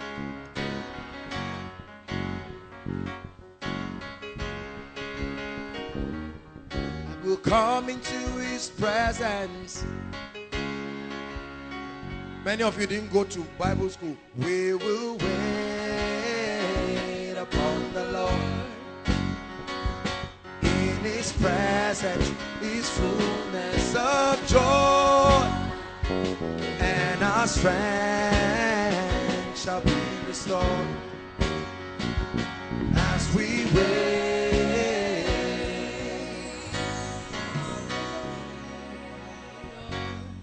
Some of you, when they were teaching that song in Sunday school, you were running and scratching people's car and stealing money and buying ice cream. When your colleagues were receiving, you were there. They drop you immediately, they leave. You now run away. Hallelujah.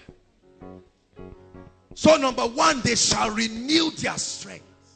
Physical strength, spiritual strength. When you see a man 5 years in ministry, looking as if he has been in ministry for 50 years. Well, you see, where everything is, I just write whether it's there, I can't even remember. And what? Laziness, inertia. It says they shall renew their strength. Number two, they shall mount up. Many of us, I don't want to go into the story of the eagle, but you know that there are times that the eagle needs to defeather itself, shed off the old for the new, because you cannot put new wine in an old wineskin. You cannot tie a new material with an old one. Their strength is not the same. Hallelujah. And so what happens is that in that place of retreat is the shedding off of that level. There is something that leaves you. The weaknesses. God wants to increase the ministry. He needs to increase your faith. He needs to increase your trust. He needs to increase integrity. Many things happen in that secret place, and then you will mount up. All of a sudden, you come up on stage and whoa, there is a brand new you. When someone is listening to the message and is busy hitting his head, then he hears another dimension. This is an unending mystery. They shall run. Like Elijah. Elijah told Ahab, saddle your ass and run. Don't worry about me. There is a technology in the spirit that accelerates my life. Don't worry. You see, because when you are staying back in the secret place, it looks like you're a fool. Sometimes you will need to refuse a ministration that can honor you greatly. Is it not? You are about to go for a ministration where you know that the honorarium will make you happy. And God says, stay back. There's no true happiness outside of my presence. Stay back and say, Lord, the last time somebody smiled and wanted to give me a car, God said, remain there. But when you remain there, you will run. See, I'm teaching you a powerful secret. That's why when you look, you'll be wondering, is there anything to ENI there? Is there anything to Koinonia? Hold on. When we wait, we will run. Is it not a mystery in the spirit? When you want to run, wait. He said, when you wait, then truly you will run. Hurry, hurry in life. I want to hurry to do ministry. I want to hurry to be man of God. The Bible says, wait. That's how you run. When you wait, then you will run. Jesus Christ was waiting and praying and interacting with the Father. They took the boat and they started going. 6 hours they were ahead of him, but they were not making any progress. That's how many people are doing ministry. They are doing ministry as if they call themselves. No proof, no sign, no witness. God doesn't confirm anything. They struggle to confirm everything. And no, come on. There must be a supernatural dimension to your life. There must be a dimension men cannot explain. That's the proof that you are not alone. If you can explain everything about your ministry, you are doing it alone. There must be a supernatural dimension. They shall run and not be. So all of a sudden, Jesus Christ stands up and starts walking on the water. This is Jesus walking on the water. Strength came upon him. And the disciples, he was about passing them. They say, Master, Master, you can't pass us like this. You are seeing what we are going through. Jesus looked at them. They thought he was a ghost. And Peter said, I like this, your technology. So there is something like this and you left us struggling with the boat when we can walk. Brothers and sisters, drop moving in the boat and wait so that you can receive the feet to run. Are you getting me? Many of us are so slow in our lives. We are trying to hurry up and we are leaving the presence of God. And we believe that by leaving the presence of God, you will hurry up in life. You are joking. That's why a man can start a ministry. After 12 years, the man is alone as if God didn't send him. And they say, anybody you see moving like that, forget it. Something must have been done. Is that true? Learn this if you don't learn anything. If you want to run in the spirit, wait. I want to hurry up and marry. Say, let's walk around. Is it not when they see us? Wait. You think we don't know what you people discuss? Look, let me tell you.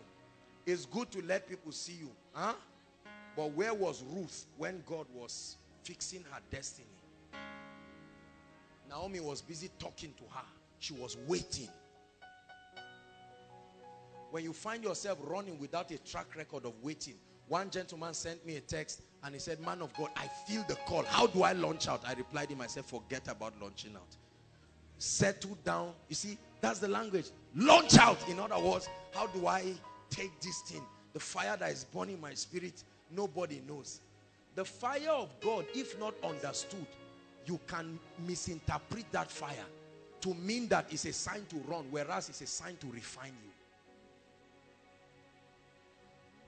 And not be weary. He said, and they shall walk.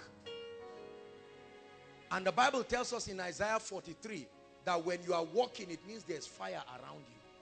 When you walk through the fire. So when you are walking through what is killing others, you are standing tall. And people are saying, what technologies? I waited until the fourth man arrived, so I'm not alone. Hallelujah. We're going to pray. Rise up on your feet.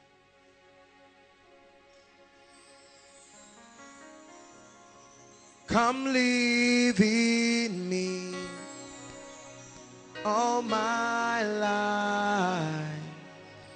Take over. Come breathe in me and I will rise on eagle. 2 prayer points very quickly. 2 prayer points. Hallelujah. There's a family that got to contact me. I don't know if they are here. Is it a sick person or a mad person or someone like that? Are they around? Please, protocol, find out if they are around. Then we'll just minister fast. If they are not around, then we'll. Hallelujah. Praise the Lord. 2 prayer points. Prayer point number 1. Jeremiah 33 verse 3 says, call unto me and I will answer. It says, I will show you. I will not just tell you, I will show you. Habakkuk chapter 2 verse 1 and 2 says, I will stand upon my watch. I will set myself upon the tower to see what the Lord will say. You're going to say, oh God, let the revelation of the mysteries of the kingdom. I'm tired of ignorance. I'm tired of living my life anyhow. Open up the scrolls of the Spirit and grant me access to revelation. Lift your voice and pray. Inside and outside, we are praying now.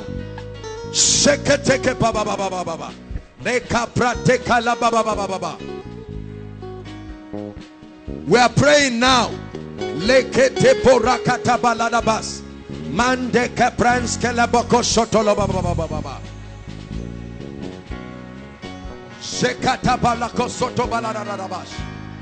It has been given unto you. Jesus Christ paid the price already. It has been given unto you to know the mysteries, the spiritual codes that govern dominion. Pray for the sake of your family, for the sake of many that you have been anointed to save. There are destinies tied to your life. Don't let them die. Pray. There is a mystery that you will know that will stop these spells, these yokes of darkness from your life. Open our eyes, oh God. Open our eyes. Pray. Grant me light. I hate fear. I cause fear.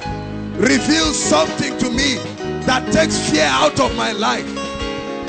Reveal something to me that takes insecurity out of my life. Reveal something to me that stops competition in my life. Let me stand on a solid rock. Koinonia, pray. Zeketa baba baba baba. Rakata pratekate. Zagata pondo kotolobodos. Zagata brata katelekatebos. Soproske debalanaba. Open our eyes to the mysteries of the kingdom. Open our eyes to the operations of spiritual laws.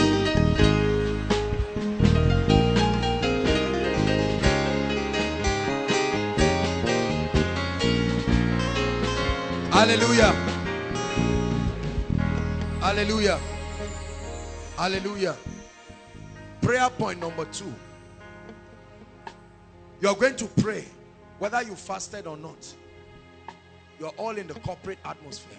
You're going to pray and say, Lord, every band of wickedness over my life, please hear me, over my family, over my loved ones, I stand tonight as an ambassador and I declare that enough is enough. Those bands be broken now. Lift your voice and pray.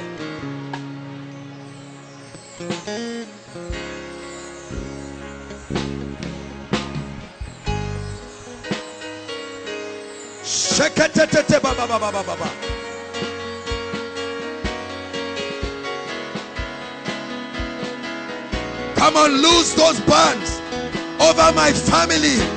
I declare I come with the rod of a higher priesthood. I confront witchcraft, the system of evil, the system of death. I challenge you as an ambassador. Thus far you come, no further shall you go. Pray, pray. Your prayer will prevail. Your prayer will prevail.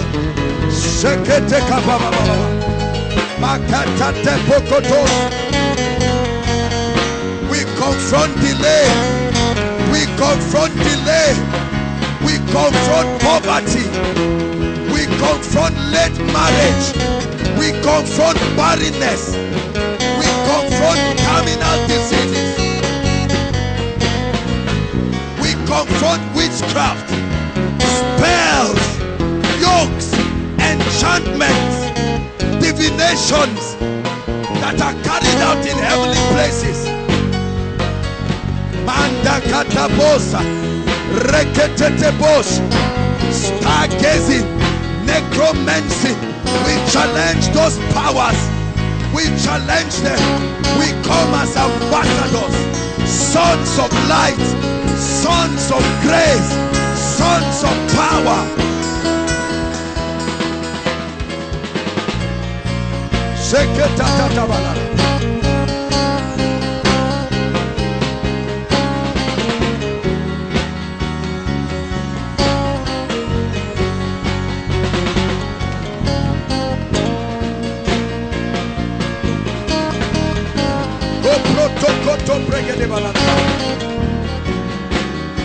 Oh, we challenge them. We challenge them. We challenge covens. We challenge spells. We will not be silent. The our families. The King of Glory steps into your academics. Enough is enough. Pray like a priest. Pray like a priest. I tear down the curtains of wickedness. I tear down the bands of evil. Challenge the spirit of death. Challenge failure. Challenge delay.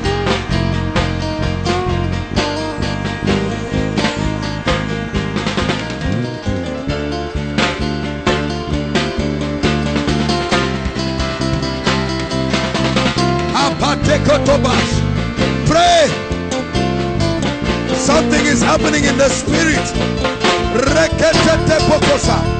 Pray for your ministry. Pray for your job. We tear down spiritual walls. Limitations be broken. Yokes be broken. The Spirit of the Lord God is upon us.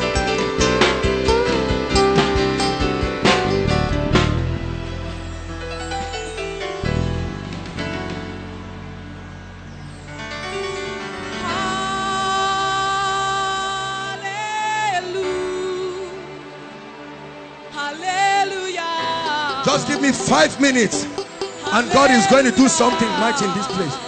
The devil must let you go.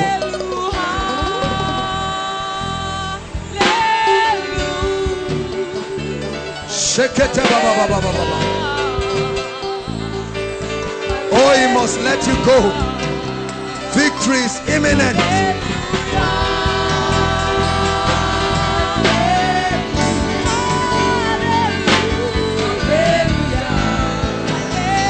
Man must know that your God is alive.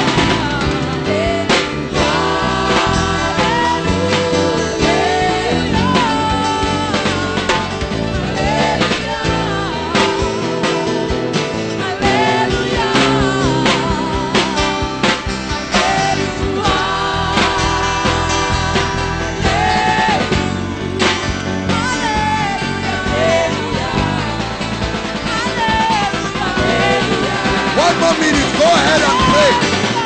Challenge them in the name of Jesus. Your powers are broken. I belong to the Lord, a son, a daughter of Abraham. I'm of the commonwealth of Israel. Jesus paid the price. I refuse to remain in bondage.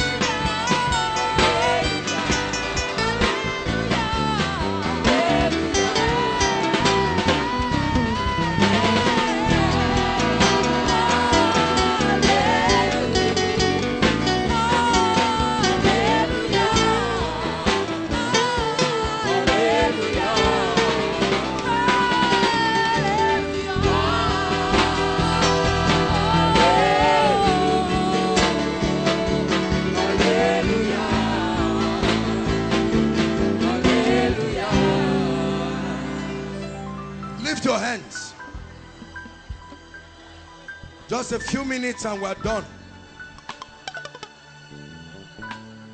Something must break open in your life tonight. Hallelujah. Listen, listen, listen. The Bible says resist the devil and he will flee. Hallelujah. He must flee. Must flee. I tell you, our families must testify that Jesus is alive. And we are tearing down limitations. Lift your hands. There are families that have been limited in many ways. We are going to shout that name Jesus once. I saw this many times as I prayed today. As you shout that name, the sword from heaven will descend upon certain people. And there will be a tearing apart. I tell you, a tearing apart. I already sense the anointing of the Spirit. Lift your hands. Father, in the name of Jesus, every family represented here, inside and outside, that have been facing any kind of limitation, I judge that power and I declare that as they shout this name, Let it rattle the foundations of witchcraft and sorcery in the mighty name of Jesus. Are you ready now? Manteka parataba. 1, 2, my God, 3. Koprotoskepa. Seketete. I curse those altars. I curse those altars. I curse those altars. I curse those altars. Inside, outside.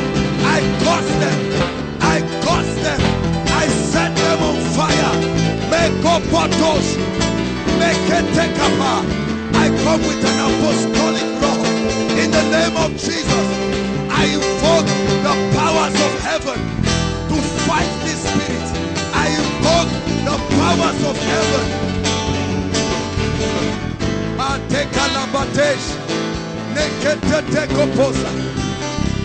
I release you.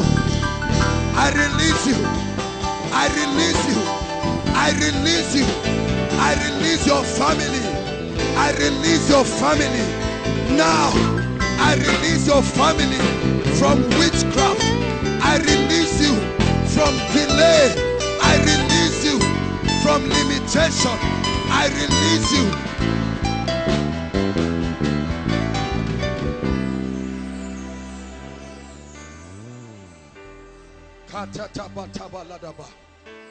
Lift your hands again.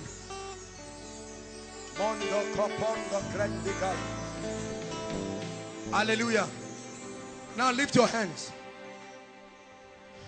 I see at least 12 families. Hear me. The Lord is bringing restoration. Hear me. Restoration. As I begin to speak, God will locate those families. Exact families. Right now, Lord, let your power. Those families for restoration.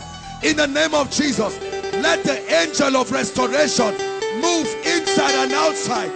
Let the angel of restoration, in the mighty name of Jesus, sevenfold, sevenfold, sevenfold. I decree it, I declare it, sevenfold.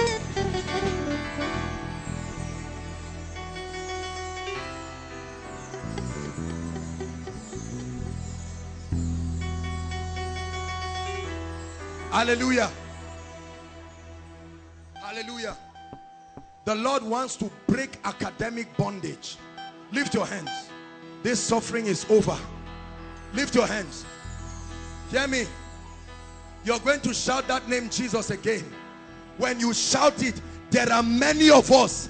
I'm seeing chains. This is how it will leave you in a shocking way. Are you ready now? Father, everyone here under any spell and bondage of academics, in the mighty name of Jesus, we bring that situation under judgment. 1, 2, 3. Go, go, go, go, go, go, go, go, go, go, go. I judge that power. I judge that power. I judge that power.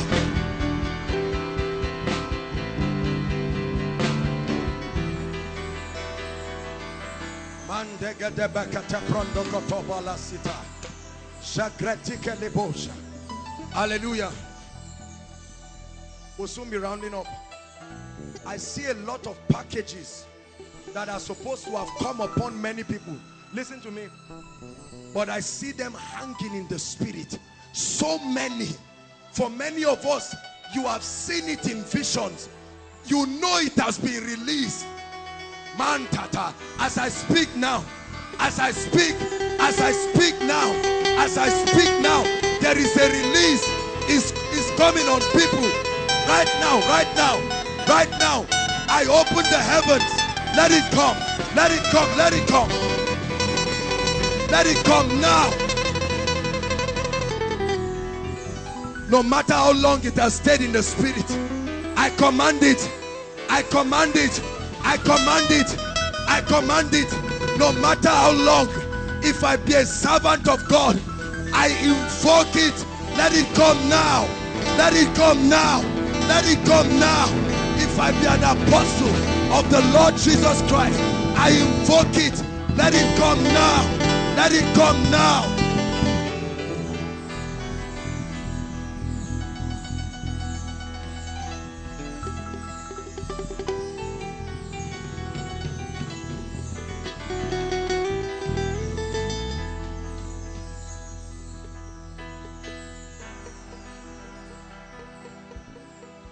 Surely there is an end. Surely there is an end. That situation can change. Surely there is an end. Those of you outside, make sure you are connecting in the spirit. There is no distance in the spirit. You may be so far, but God can locate you and change your life. Lift your hands. Let me speak over your life. Please, I want you to believe it.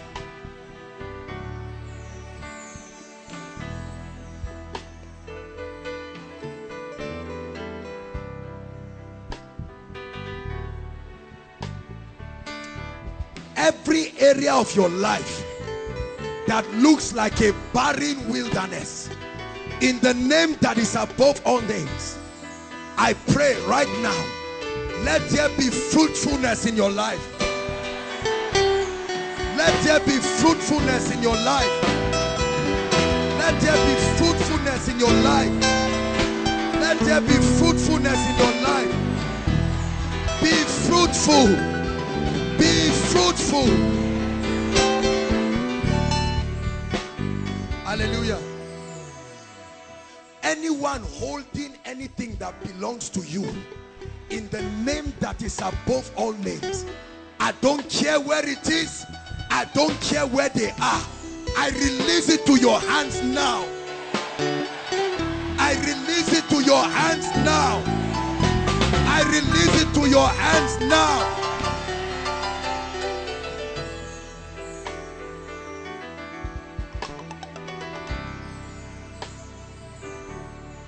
Hear me. Anyone who has been victimized here, I don't care what kind of victimization, whether academically, whether in your job, in the name that is above all names, I invoke the justice of God and let it settle this issue. In the name of Jesus. In the name of Jesus. Any family member unduly sacked, we restore them back in the name of Jesus. Any family member under any case where they are innocent, we vindicate them tonight. We vindicate them tonight. I declare the anointing that makes for favor, the anointing that stops struggle in the life of a man, in the name of Jesus, may that anointing be activated in your life now. Let it be activated in your life now. I command struggle to end in your life now. Hallelujah. The Bible says, and Jabez was more honorable than his brethren. That anointing that distinguishes you, in the name that is above all names, you will not need to talk about yourself. You will not need to talk about your ministry. You will not need to talk about anything. I invoke an anointing that puts you in a seat of honor. Receive it now. It will come on many people right now. Take it. Take it. Take it. Take it. Take it. It's called honor. It's called honor. I release it upon your life.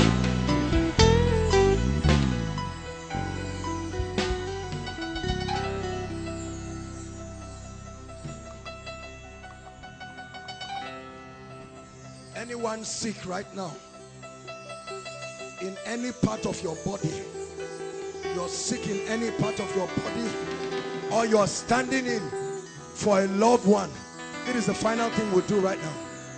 In the name that is above all names, I declare that in this presence of God, I release the healing power of Jesus right now.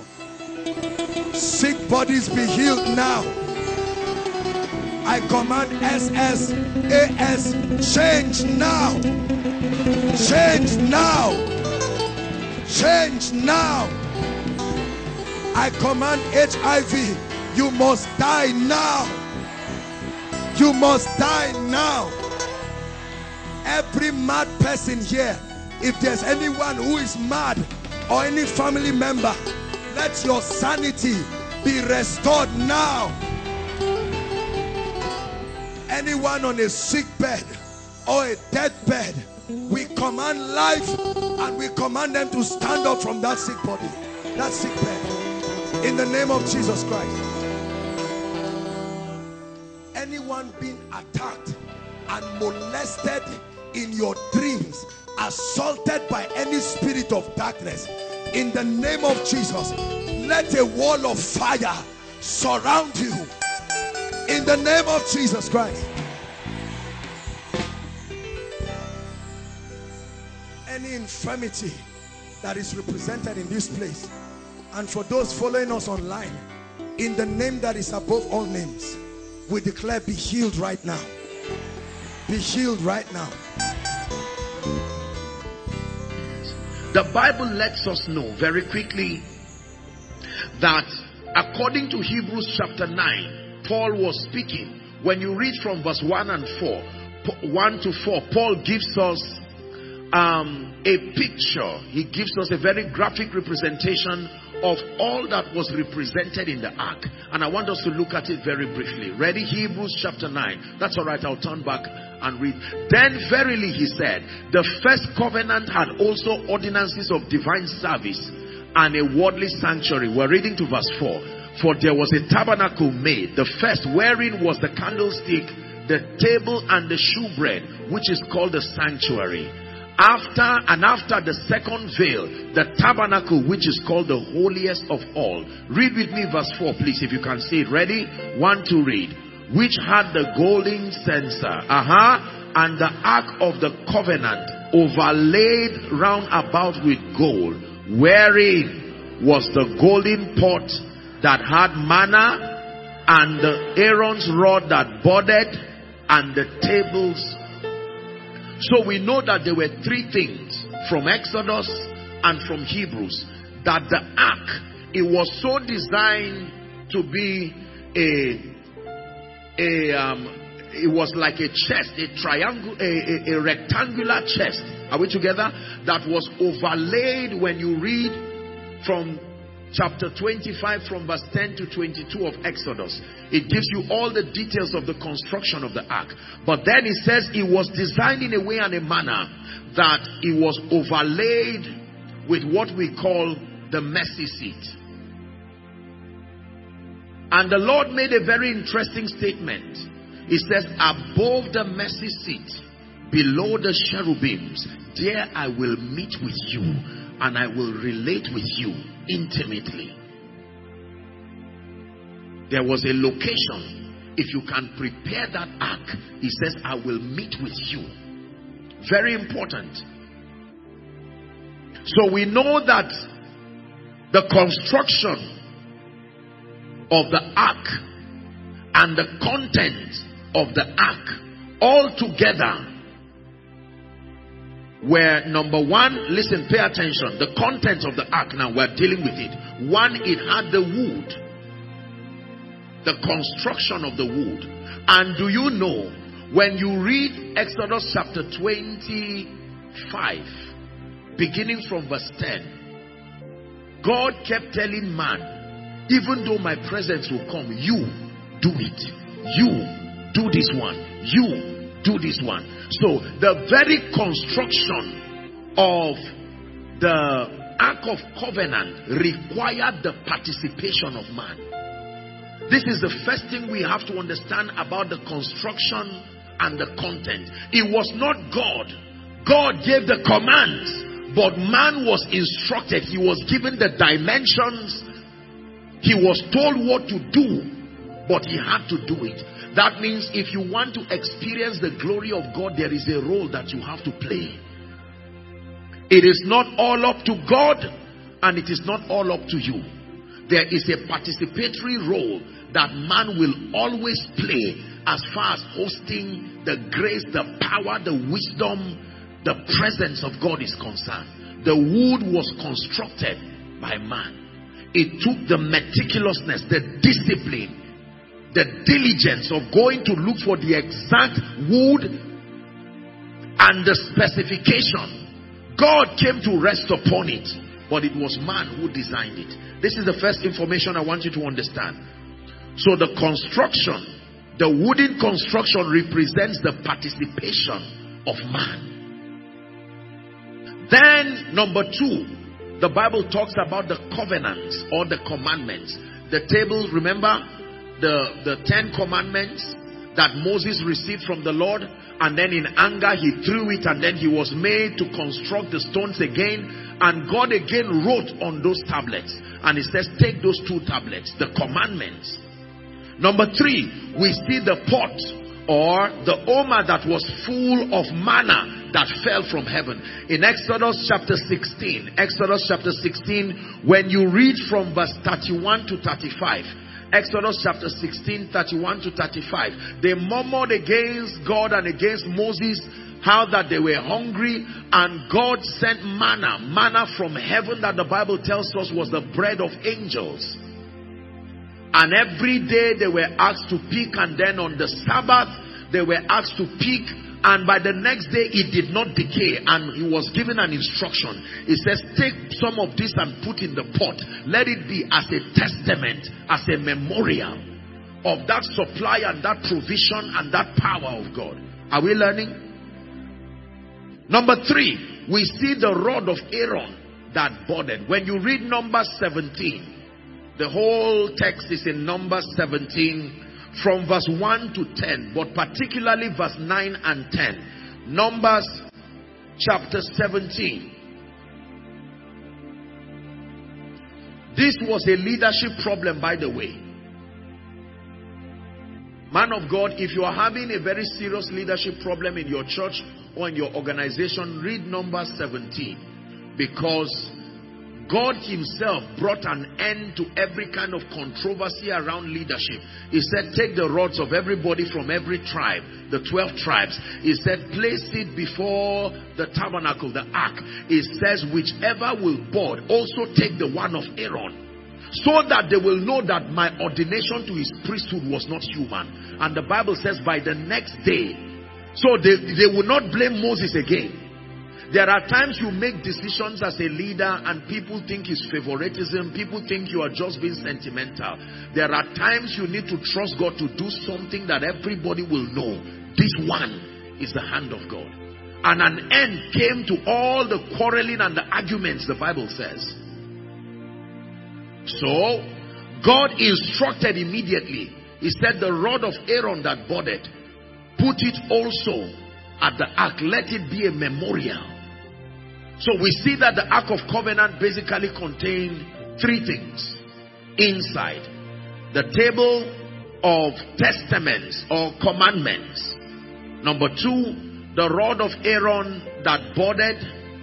Are we together? And then number 3, the pot that was full of manna. And then overlaying the ark was what we call the mercy seat. Why am I taking out time to break these elements of the ark? Because if it is the glory of God you want to see rest, if you want to become a mobile ark, every one of these things that was in the ark must be in you too. If you want to replicate the ark in your life, then you have to follow the pattern of the construction also. If anything is found wanting as far as the elements are concerned, you may not be able to replicate the ark that hosts the presence of God. Are we blessed? So let's look at the significance of these elements and then we pray. Number 1, the first lesson we have to learn from the ark is that it was constructed by man. The vessel that carried the ark was a representation of man. Here's what the Bible says. Nevertheless, the foundation of the Lord standeth sure, having this seal. It says, the Lord knoweth them that are his, and let every man that name the name of Christ depart from iniquity. And then the next verse says, but in a great house. It lists 4 kinds of vessels and their implication. He says there are vessels of wood, there are vessels of clay, there are vessels of silver, there are vessels of gold. He says some vessels are unto dishonor, and there are vessels that are unto dishonor. If you want to become that vessel, here is the condition. If a man will purge himself, it says that man will be a vessel unto honor, meet or fit for the master's use. So the first thing we have to deal with is man's participation.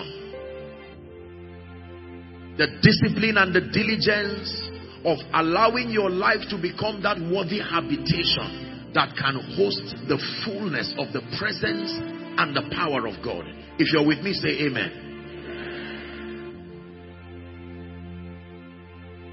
The ark was made of choice wood, expensive, valuable material.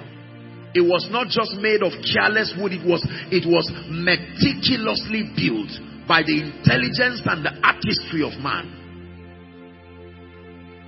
Number 2, for the sake of time, what is the significance of the covenants, the commandments? They represent laws and they represent instructions. Can I tell you this? If you want to host the presence of God, within your life must be an accommodation for the principles of the kingdom and instructions. The commandments represent instructions. And these instructions, notice that principally these instructions come from and through men. They come from God, but they come through men. When God delivered the 10 commandments, he was the one who wrote it. But the person who interpreted and explained it was Moses, the man. Any man who is not given to the reception of divine instructions can never truly host the glory of God. Are we learning something now? We are constructing the ark in our own lives now. That the first element that is needed is you. The vessel must be sufficient. Not in yourself necessarily, but that purging by the blood, by the word, to become a vessel of honor.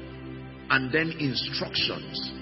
We thrive and we excel and we command victory in this kingdom on the strength of the laws and the instructions that we receive. This is why Jeremiah chapter 3 and verse 15 says, and I will give you shepherds, pastors after my heart. It says that they will feed you with knowledge and with understanding. Proverbs continue to challenge us and said that the fear of the Lord is the beginning of wisdom. It says, but fools despise instruction. Are we together? You want to host superior dimensions of the glory of God, especially in this end time. If you want the ark to be experientially constructed in and through your life, then you must be prepared to walk in keeping with the laws. I'm not just talking of Old or New Testament. I'm talking of laws, the ordinances of the kingdom.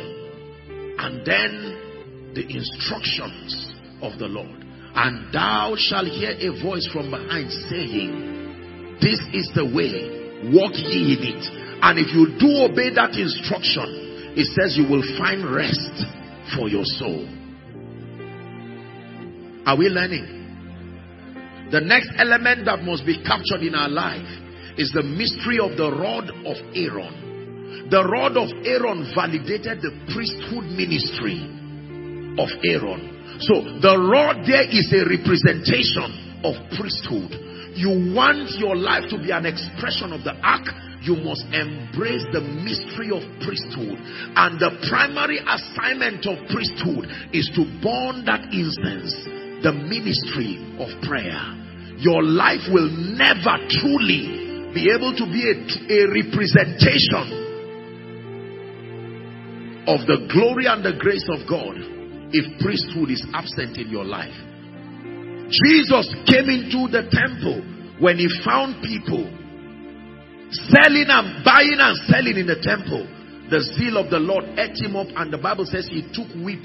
When he beat them up, this is what he said: my house, if it is truly my house, it shall be called a house of prayer for all nations, but you have turned it into a den of robbers. Many of you have heard me teach. Your house is either one of two things at any given time: a house of prayer or a den of robbers. A den of robbers means a place where thieves dwell, and Satan is the principal thief that can come. So if your life is not a house of prayer as that temple, the next thing it becomes is a den of robbers, where the thief can come to steal, to kill, and to destroy.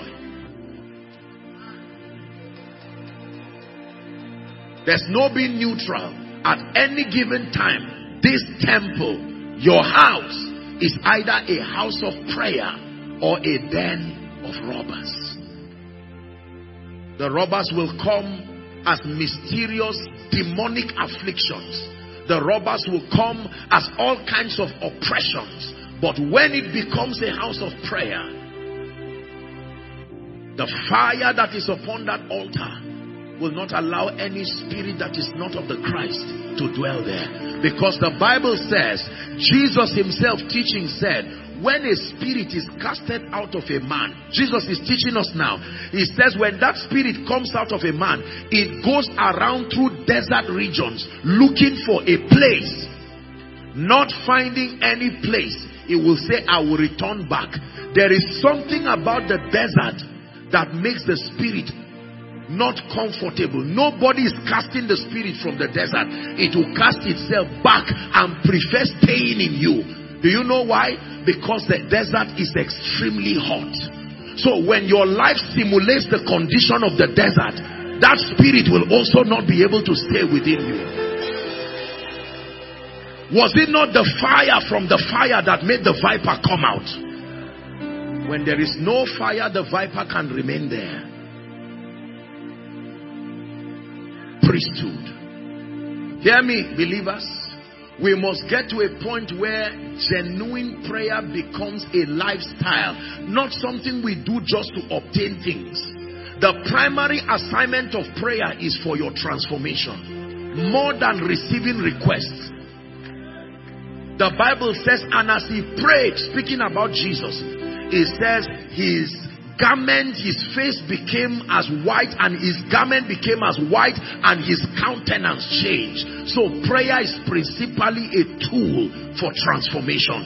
You evolve into superior versions of yourself when you pray. You do not find your former self again after prayer.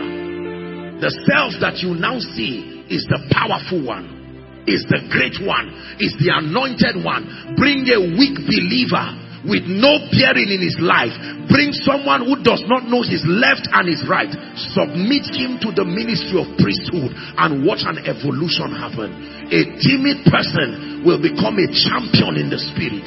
If you want to host the glory of God, especially in these end times, let me tell you sincerely, do not ignore the rod of Aaron. It's not just a rod, it's a rod of priesthood. You're not just going to stand and tell demons, go away. You will not just stand over cities and say, I open the two-leaf gate. No, sir. It will be at the instance of genuine priesthood. He spake a parable to the end that men ought always to pray. You have an assignment to register your name in the realm of the spirit, so that demons will not just say, Jesus, I know. Paul, I know. Add your name, Joshua Selman, I know, because they are witnesses to your priesthood.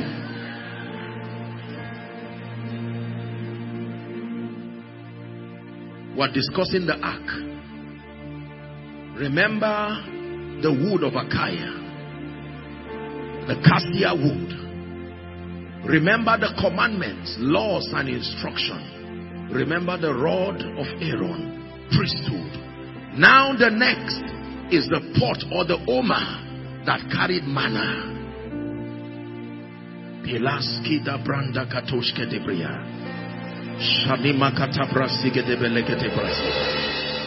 The manna there talks about the ministry of the word. Jesus himself was speaking about this in Matthew 4. He said, man shall not live by bread alone, but by every word. Every word. The manna that does not decay, the manna that could not go through corruption. And the only seed we know that is incorruptible is that which is by the word of God. Listen to me. The word of God defines the jurisdiction of his commitment to the believer. God cannot be committed to the believer outside of the scope that the word of God allows him. He has chosen to exalt his word even above his name. This is the difference between the faith life and superstition. God is bound only by his word. That means if you want to get God committed to your life, it must be the legal basis upon which you will place your demands must be scripture. When Satan came to him, he didn't say I think, he didn't say I wish, he said it is written. What gives us victory in this kingdom is what is written, not what we want. Whatever you want, you must find out whether it is written or not. If what you want is not written, it cannot happen. What you want only happens when it is written. Please listen to me. If you want to host the glory of God upon your life, your church, your business, it must be a ministry that has respect and value for scripture. It was written so that it cannot be changed. It is written. Matthew chapter 13 and verse 11. Jesus himself was teaching and he said, it has been given unto you to know the mysteries of the kingdom of heaven. We reign in this kingdom on the strength of the mysteries that we sustain. A mystery is the hidden body of truth that is privy to a group of people. We rise in this kingdom on the strength of the mysteries that we know. There are mysteries that control speed. There are mysteries that control restoration. There are mysteries that control lifting. There are mysteries that control being anointed. There are mysteries that control exemption. There are mysteries that control prosperity. There are mysteries that control influence. Your assignment is to walk in partnership with the Spirit of grace and find. For everyone that seeketh, find it. The seed for finding is to seek. If you do not seek, you cannot have the harvest of finding. Proverbs chapter 18 and verse 1 says, through desire a man, having separated himself, that he seeketh and he intermeddleth with all wisdom. Please let us obtain grace from God to go back to scripture and settle down. Otherwise our life will look superstitious, yet we will keep failing.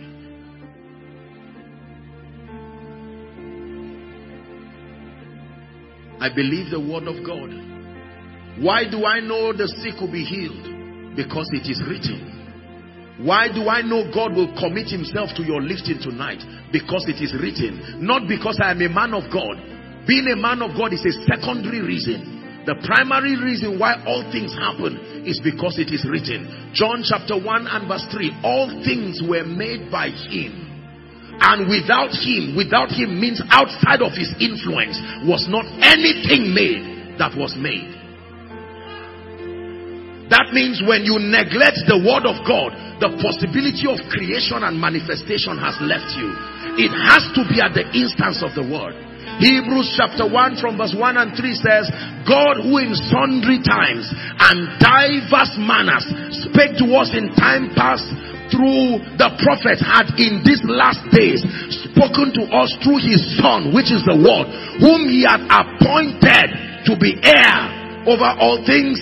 And then when you read verse 3, he says, who being the brightness of his glory and the express image of his person, and upholding how many things?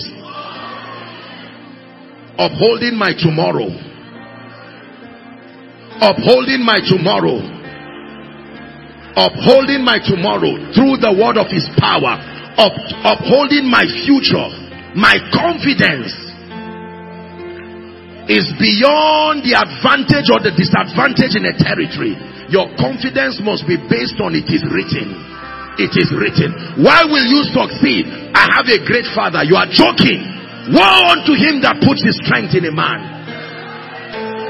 Even the word himself used it is written to defend himself. The word of God didn't say my opinion. The word submitted to it is written. Can I tell you this? You must know how to defend your victory. It is written. Why should I leave this family? It is not we are members of a particular church. That is wonderful. There is a place for prophetic covering. But I tell you, the real reason why we excel in this kingdom is because it is written. Remember the manna. It was kept here as a memorial that there is no victory for you if it is not written. Anything that is not written cannot happen. The anointing of the Spirit does not work at random. The anointing of the Spirit follows what is written. So if you are making claims in prayer, there is a verification system in the realm of the Spirit before the anointing begins to move on that wise. The anointing does not just come because you want it to come. The anointing verifies whether that desire is consistent with what is written. Preachers, let's stop preaching what we want and preach what is. Because what we want will not come to pass until it is written. Please sit down. The Lord is turning you into an ark. Now you know what makes the ark more than the object. The participatory role that you have to play. Sitting down and waiting for God to do everything is a joke. It took man to build the ark. It will take you to make that place conducive for him.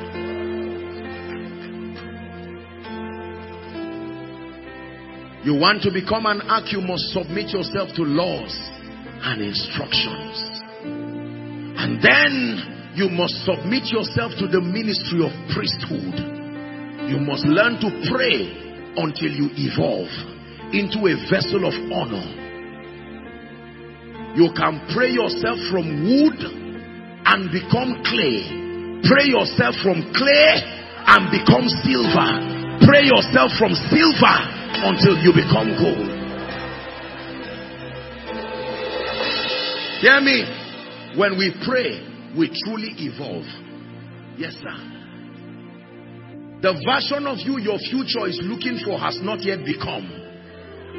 So your future is looking for a version of you that you have not become.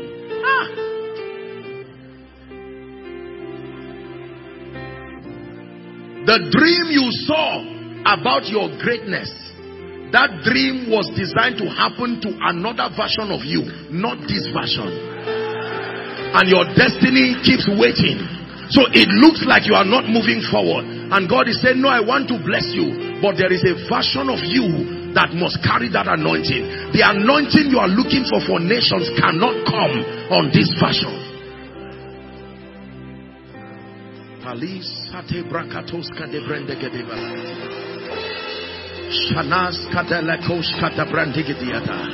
I'm seeing the spirit of prayer just coming on 11 people. This is what I'm seeing. Please just help them. 11 people.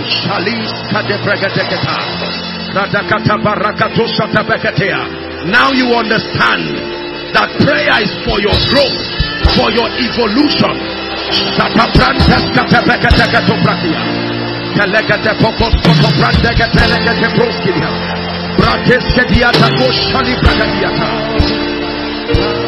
Hear me. Hear me.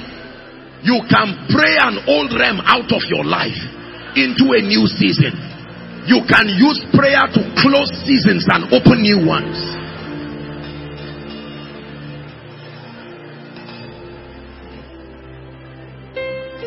Can I be honest with you?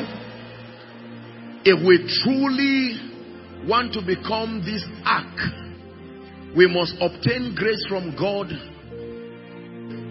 to move past just the realm of meeting needs to the realm where you stand with God and you can grow to a point of stature where God can trust you with the grace for nations, not just things.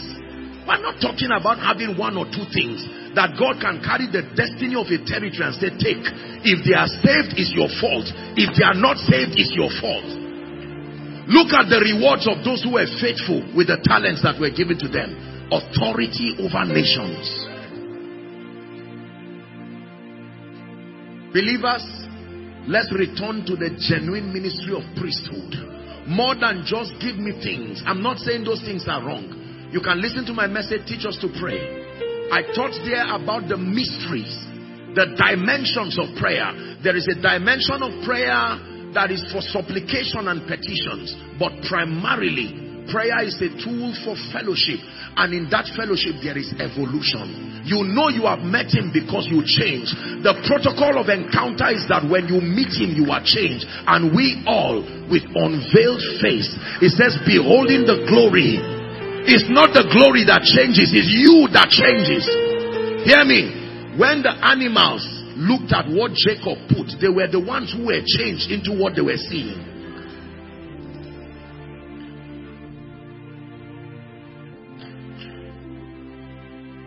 And then the manna, which is the word of God. Ignorance is dangerous in this end time. You must know what is written. Please sit down. The Bible basically contains three things. Am I wasting your time? Every time you open up scripture, the Bible contains three things that you must never forget. Number one, the Bible contains promises. The promises of God represent the scope of his commitment to you. There are promises that he has made. Excellent things he has spoken about his Zion. You must know the promises of God as revealed from scripture. What has God said he would do? Because when you can find what God said he will do, I assure you he will do it. Genesis 21 and verse 1. Please give it to us. Verse 1 and 2. Genesis 21. Read with me please. 1, 2, read. As he has and the Lord did unto Sarah. When he speaks, he does. Except he has not said it. So you must find his promises. Sarah conceived and bare Abraham a son in her old age, at the set time which the Lord had spoken. Promises. That's the first thing we search for in scripture. Every time you open your Bible, your eyes must look for promises. Lord, what have you said concerning my life? What have you said concerning my destiny? It is only what he has said that comes to pass.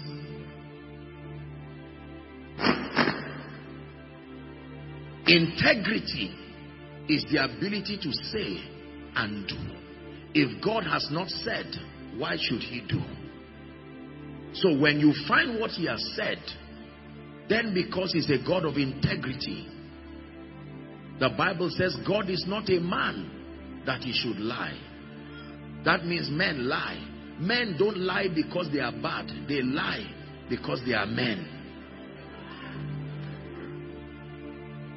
Hallelujah. God is not a man that he should lie, nor the son of man that he should repent. You can trust what he said. Now listen carefully. The second thing that is contained in scripture are principles. Principles represent the modus operandi of the kingdom, how the kingdom operates. When you study scripture, you find therein principles. Jeremiah chapter 6 and verse 16. It says to stand and to ask.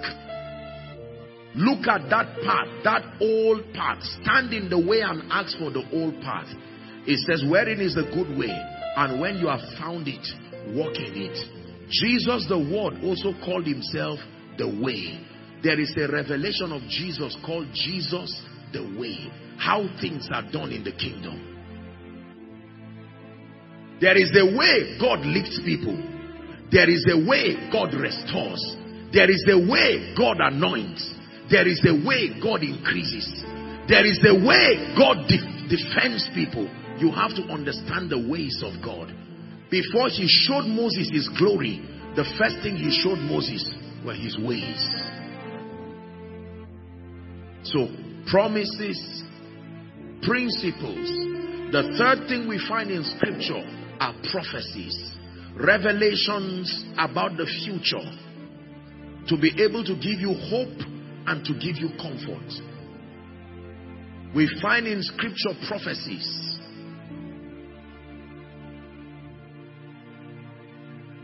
So that we know that we are overcomers because of the prophecies that we have seen.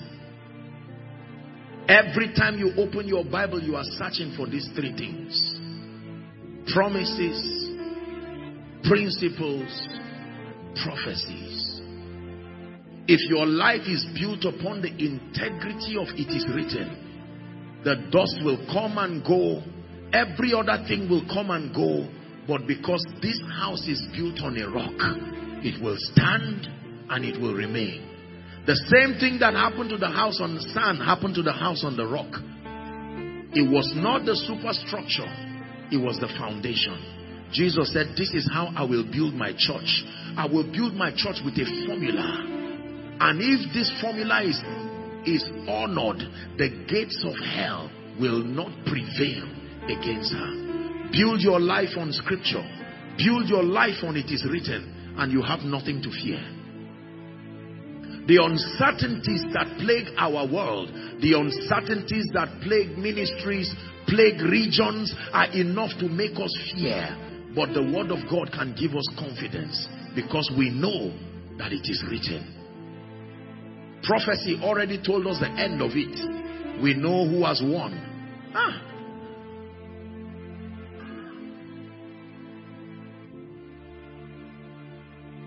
There are times that you are watching a movie and someone who has watched it before is sitting with you. He cannot have your anxiety. They kill the actor and you are frustrated. I've wasted 1 hour. I thought this man would win, and the person says, you just keep watching. And you are wondering, where is your confidence coming from? The confidence is coming from the fact that he's watched it before. He watched it right to the point that he saw the end. And I can tell you, this right here already told me the end of my life.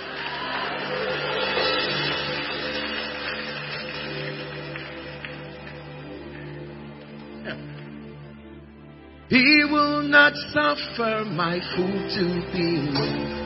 I carry your presence. Who am I? Your mind is so full of me.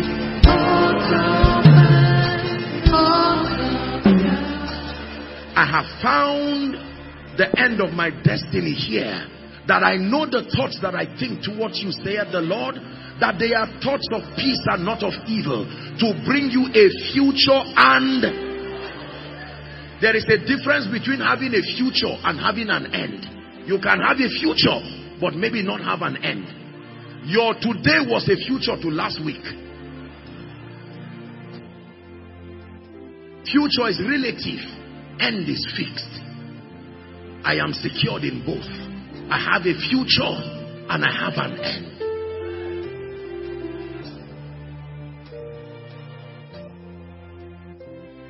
The final element, and then we begin to pray, is the mercy seat that overlays it.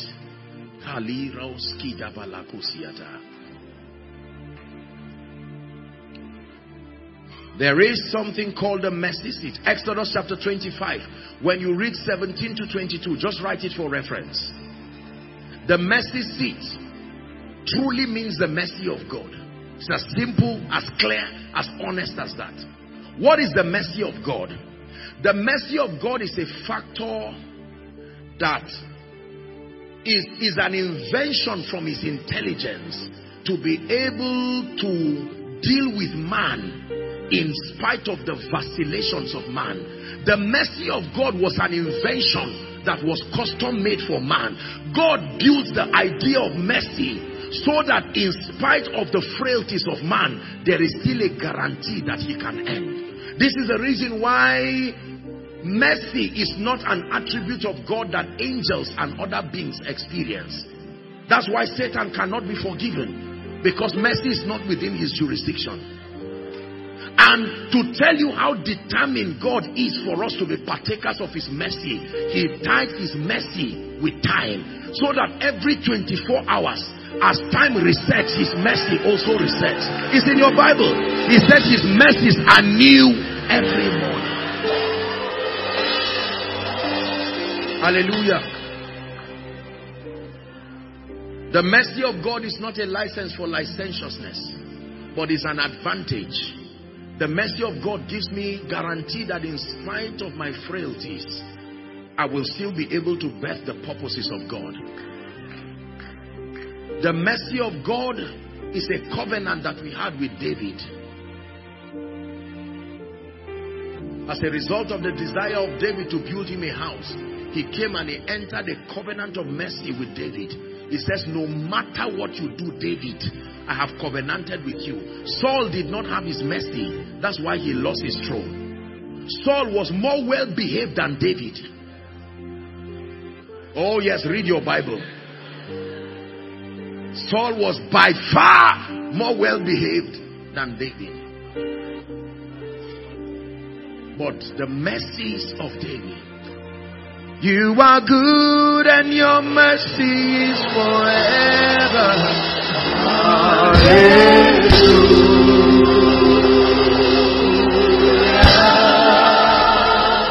You are good and your mercy is forever.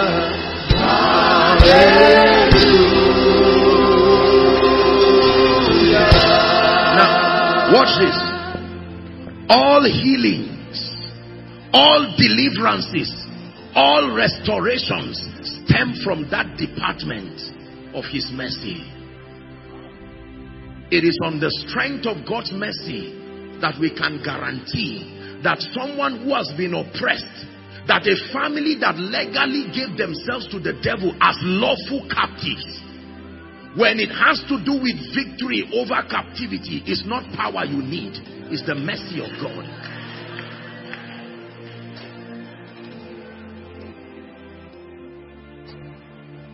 There are spirits you don't just bind and cast. There are rules of engagement. There is a kind of captivity called lawful captivity. It is this kind that we overcome by the blood of the Lamb. For instance, the legal access that Satan had over us by reason of the fall of Adam could not be casted away. No. God did not use power to save man. It was the blood and his death. His power was demonstrated in that mercy.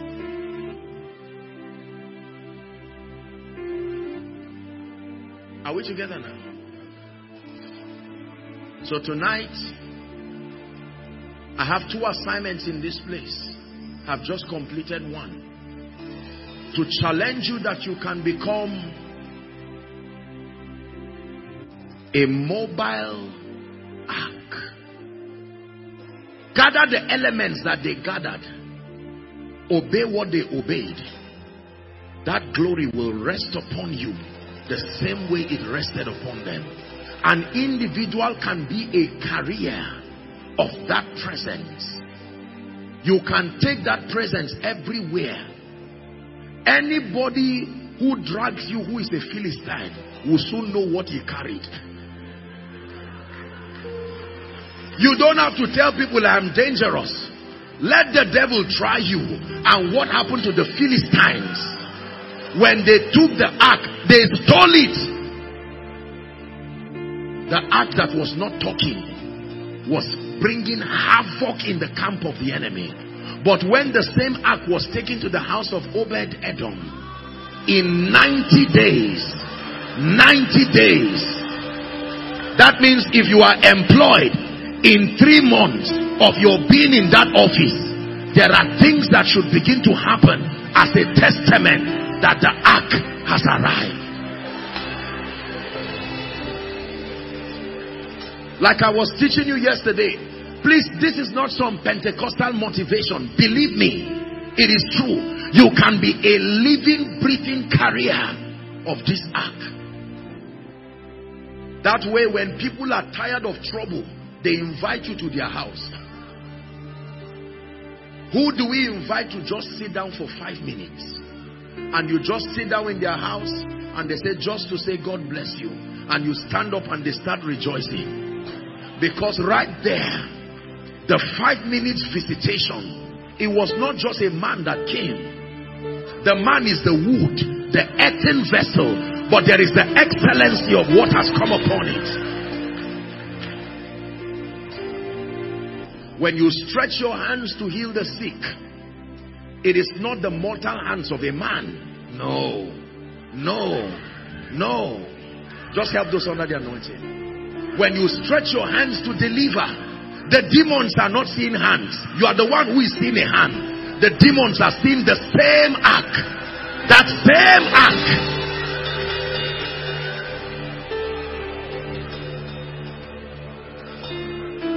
Let the weight of your glory cover us. Let the light of your river flow. Let the truth of your kingdom, let it rain in us. Let the weight of your glory. Listen. One day, I was in the place of prayer and I was caught up in the realm of the spirit, and I began to hear the song of angels. And this was the song that I heard. Let the weight of your glory fall. Let it cover all the earth. Let the weight of your glory fall. Let it cover all the earth. Let it cover all the earth. Let it cover all the earth. Let it cover all the earth.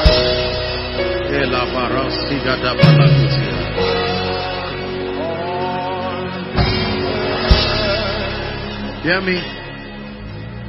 You're here in this place tonight. Before I begin to pray for the sick, I know that our time is gone. In the construction of the ark, there are elements. The first of them that I taught you is the wood. The wood had to avail itself to be used to create that habitation. There are people here scattered across the overflow. All of the overflows following online, flowing from whatever nation. Before we even begin to minister to people, I just sensed in my heart to make the altar call very quickly. You are here and you are saying, Apostle, I desire to be this living ark of God's presence. Perhaps you were not here yesterday, or you were here yesterday, but you had not made up your mind to make this decision. Our time is fast spent. Here's how we're going to do it. Every overflow, when I make the call, you just go to the front of your screen and you stand there. For time's sake, I'm going to count 1 to 5. There are people here who are saying, Apostle, I want to avail myself for the sake of your glory. The glory of the only begotten, even full of grace and truth. You want me to pray for you before we start? I'd like you to run like there's fire on the mountain. I'm going to count 5. Run and come and stand. 1. Run to Jesus. Make sure you understand what you are doing. You're coming out to give your life to Jesus Christ. 2.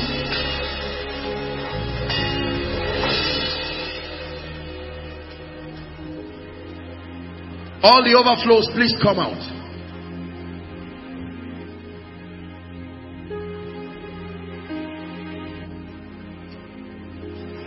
I hear the chains falling. Hey, I hear the chains falling. Keep coming. Let it end tonight. I hear the chains falling. I hear the chains falling. Hallelujah. My God, I already sense such power in this place. I'm going to pray for you, all of you who are in front. Many of you are rededicating your lives to Jesus. The Bible says, let it be known to you the message of Peter, that this same Jesus has been exalted today as both Lord and Christ. This is the one we preach. Christ crucified. Christ resurrected. Many of you are coming here tonight. God is giving you a new beginning. Do not be ashamed. We are a family. Those following online, you who is following from your home, you're following everywhere across the globe, God is giving you an opportunity to make Jesus Lord. Hallelujah. Please lift your right hand. Say after me as loud as you can. All of you in front. All the overflow, same, and those following in your home, say, Lord Jesus, tonight I believe in you, that you are the Son of God. You obtain your mercy and I obtain your grace. I ask that you forgive me, and in the name of Jesus I declare that I am a recipient of eternal life. Jesus Christ is my Savior, my Lord, and my King. From today, I go forward ever and backward never. Amen. Thank you, Father, for these ones that you have brought to yourself. I pray in the name of Jesus, by the authority of Scripture, I declare your sins forgiven. And I declare that He gives you a new experience from today. I commend you to the ministry of the Word and the ministry of the Spirit. I pray that you be established and grounded in righteousness, and that you become mighty vessels for the Master's use. In Jesus' name I pray. Now very quickly, just make sure you obtain a card. There will be counselors giving you a card. Once you obtain it, you can return back to your seat and just be patient and follow the remaining part of the meeting. Hallelujah. Please everybody rise. We have a few minutes. I want to pray for you. Tonight is a miracle service. And it's going to be a very quick one because our time is gone. Please let them return back to their seat. Just be patient with them. So let hope, let it rise. Darkness trembles in your holy light. One more time. Let hope, let it rise. Darkness trembles in your holy light. One more time. Let hope, let it rise. Darkness trembles in your holy light. Hallelujah. The Lord, by what He is going to be doing within the few minutes that we have, miracles and signs and wonders are a message from God to His people. Two messages basically. Number one, every time you see a miracle, it's a revelation of the love of God to His people. He's telling you that I have loved you with an everlasting love, and I have drawn you with my loving kindness. Number two, miracles are an attestation as to the fact that he is still Lord. I shared with you that there are 4 things that a man must have dominion over to be called Lord. Number 1 is the earth. Number 2, the fullness, the resources. Number 3, the mind control systems. And number 4, the inhabitants. And the Bible says the earth is the Lord's, the fullness thereof, the walls, and they that dwell therein. We're going to be praying for the sick. I'll be ministering to you. We'll do that very fast within the time that we have. Please let your heart be open. You didn't come to waste your time. And those in the overflows, I'd like you to open up your heart, knowing that the power of God will touch you where you are, and the Lord himself will bring you victory. Are you ready for tonight? Lord, give me a visitation. Please pray in 1 minute. Give me a visitation that will change my life.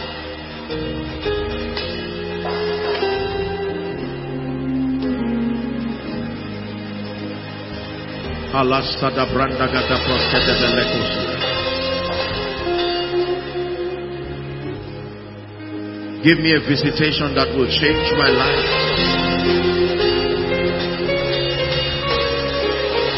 Hallelujah. Hallelujah. Hallelujah. Now, let me start by praying for people who have been oppressed. There are people here who have been oppressed of the devil. When Peter was preaching in the house of Cornelius, you don't have to come out, don't worry. I'll just give you the instructions on what to do.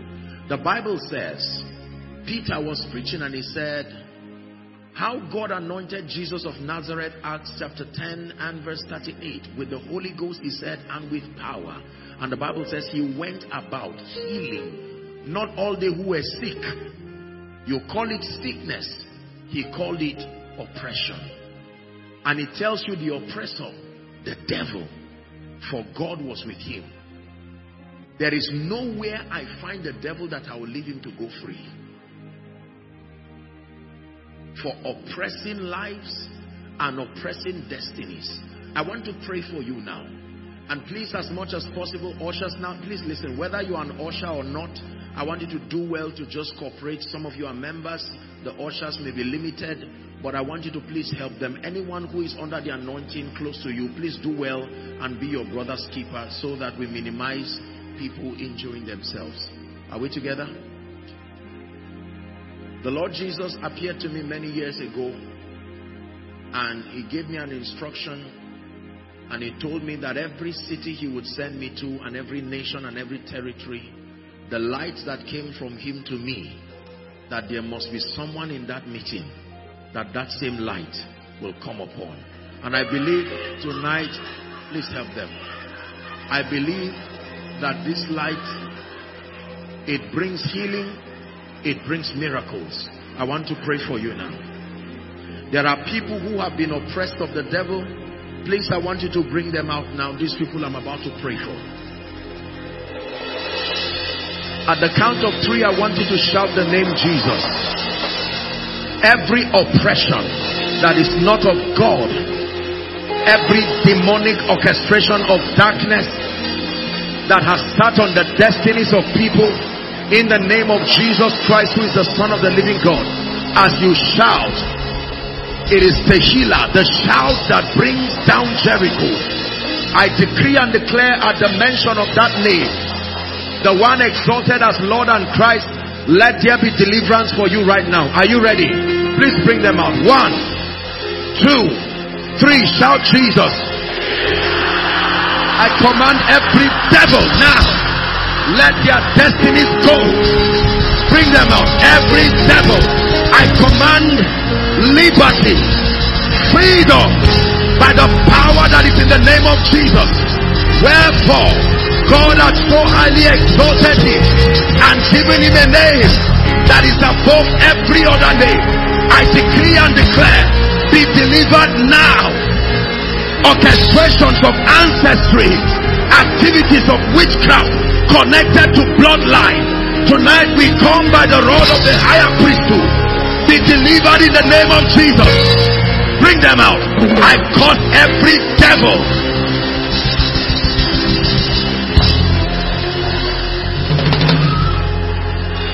We're still praying.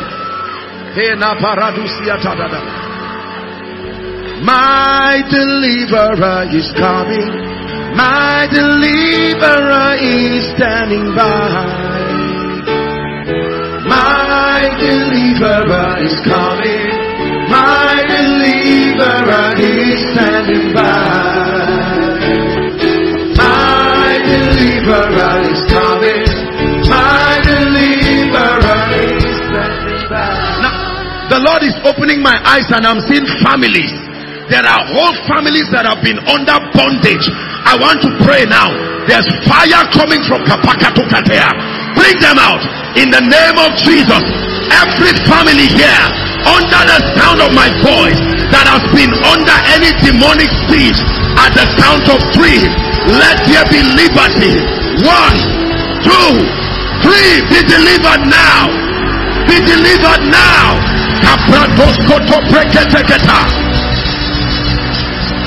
Bring them out. Help them, please.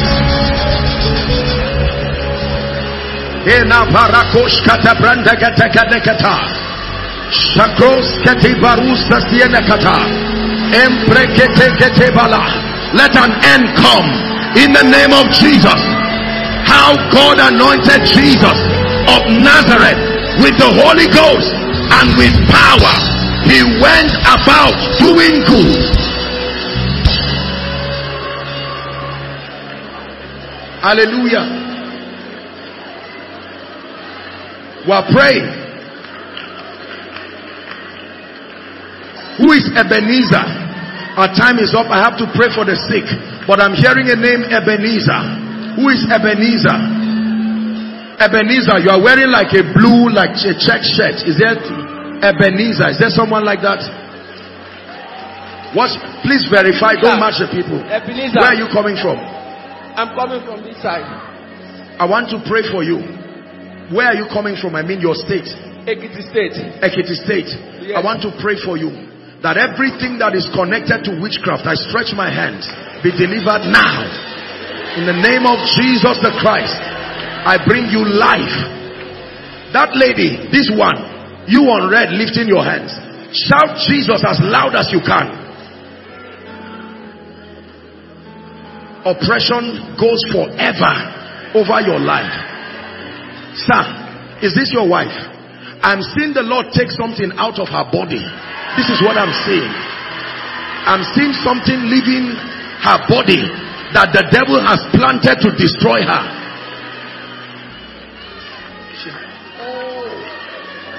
In the name of Jesus, who is the Christ of God, I command that devil, I call you by name.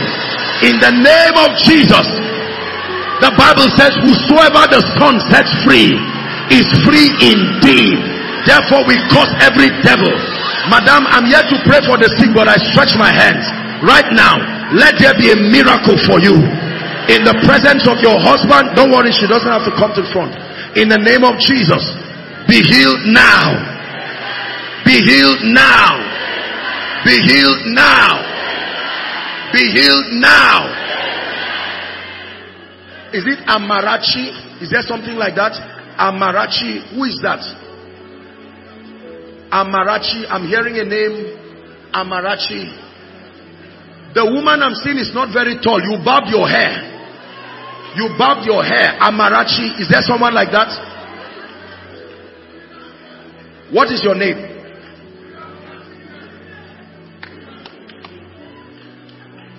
Oh,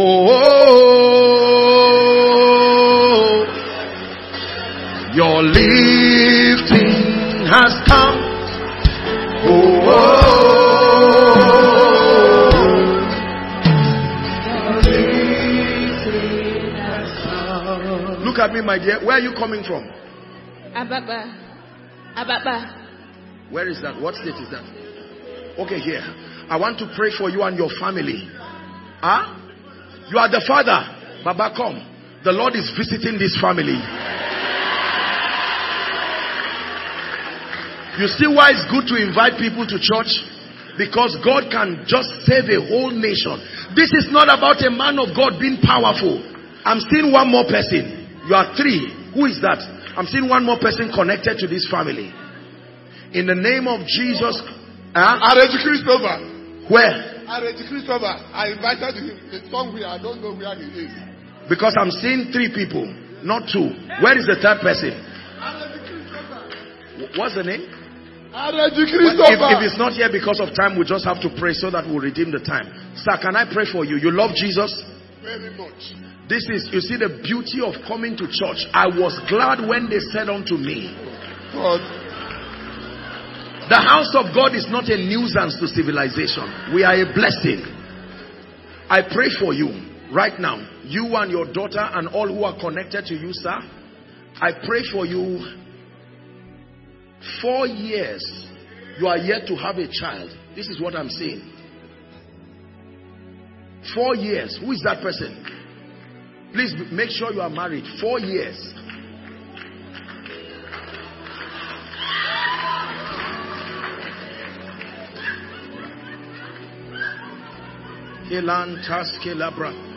Husband and wife, you are both in the choir.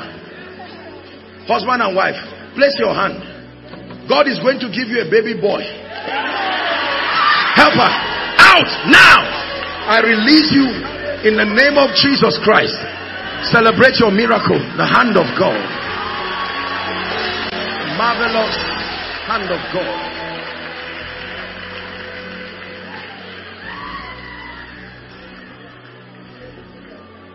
You too? How many years? 4 years. Is your husband here? No, he's not here, sir. 4 years. You are trusting God. You believe in miracles?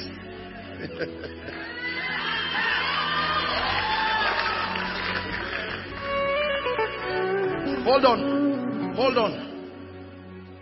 What's your name? Chinedu. Who is the head of this choir?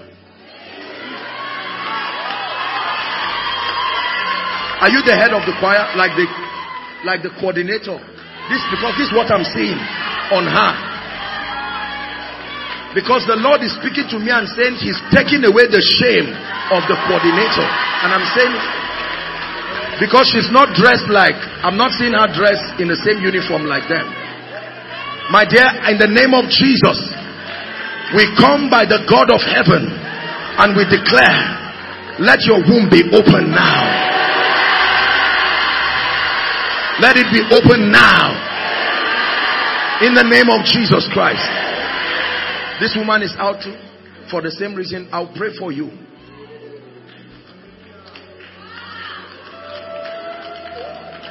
Please don't come out at random. If you make this, let's just, don't worry. God is going to visit you. Are we together now? God is going to visit you. The power of God is coming on someone at the ministers. Just one person. I just saw light. The Lord is shifting you into a new season. That's what the Lord is telling me. He's shifting you into a new season. I pray for you, all of you who are here. For the sake of time, we have to rush. In the name of Jesus Christ.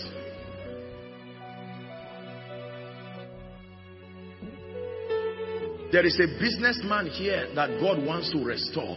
You have lost a lot of money this year. I have to pray for you. I don't mean somebody who is starting. Don't worry. I know this is a business place. We are talking about the East here. So I'm sure everybody will come out if I've said, just settle down there. There is a specific person that the Lord is revealing to me. I don't know what you do. Is it something that has to do with construction? I'm seeing that you've lost a lot of money. If there is someone like that, I want to pray for you while I quickly pray for them. Father, everyone who is womb, in the name of Jesus, like Eli. Madam, this woman lifting her hands. I'm seeing oil coming on your head. This is what I'm seeing. The Lord is revealing this to me. Right now I stretch my hands and I declare, in the name of Jesus, let everything that represents oppression in your life and your family, let it come to an end right now. In the name of Jesus Christ, let it come to an end right now. There is someone holding photos. You came here with photos, pictures of your family members. Please, if there's someone like that, please verify so that it doesn't look like well. If it's not, I'm not saying if you have photos in your bag, you are holding photos. Let me pray for you. It's just the instruction that the Lord is giving to me. For everyone here trusting God for the fruit of the womb, I declare a miracle for you right now. In Jesus' name I pray. And sir, I pray for you and your daughter and this. Hold on. Is he your son or your brother? My brother. Same father, same mother. Younger brother? Younger brother. Who is Christopher? Christopher. What's your name? Christopher. From where? I'm from Amechala. I'm going to pray for you because please don't feel I'm not a prophet of doom. God will save you. But I'm looking at this man and I'm seeing him inside a coffin. I'm not. That's why I said, don't be afraid. We're ministers of life. I'm just revealing to you. You see the power of scripture, because it is written is greater than I saw.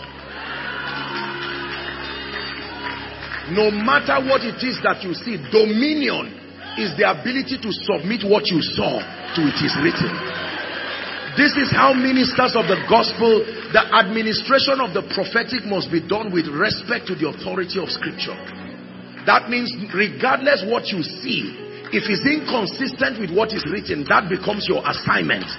To make what you saw or what you heard turn and become what is written. That's what it means to bring every thought to the obedience of Christ. This is how prophecy edifies the body. When prophecy submits to it is written, it now begins to edify. Otherwise it will plant fear. If I leave this man right now, I've not blessed him. I will not only plant fear, I will plant fear to his family members who are watching. But dominion is the ability to bring any other thing, including what you saw, to the obedience of Christ. I'm saying this because the Lord is also helping to train people in administering the gifts of the Spirit, so that we don't end up planting fear and a conference like this is done and people are worse than they were before it started. No. The character of the operation of scripture is that it must take away fear, because God is love and perfect love casts out fear. In the name of Jesus, sir. No, don't worry. I lay my hands upon you as a point of contact. Who is this one? Your wife? Who is this lady? Okay. Don't worry, sir. Wherever they are, as you are standing here, by faith, we agree for this family. Let there be transformation right now. Sir, in the name of Jesus, I declare that anything that is inconsistent with the character of the Christ in your life, we declare that it comes to an end now. For all of you who have photos, I lay my hands on those photos prophetically, and in the name of Jesus, who is the Son of the living God, let there be miracles for you. Let there be miracles for you. In Jesus' name. Please return to your seat. I want to pray for the sick now very quickly. Please return to your seat so that we'll have space. Just believe that it is done. I believe in miracles. I'm a miracle myself.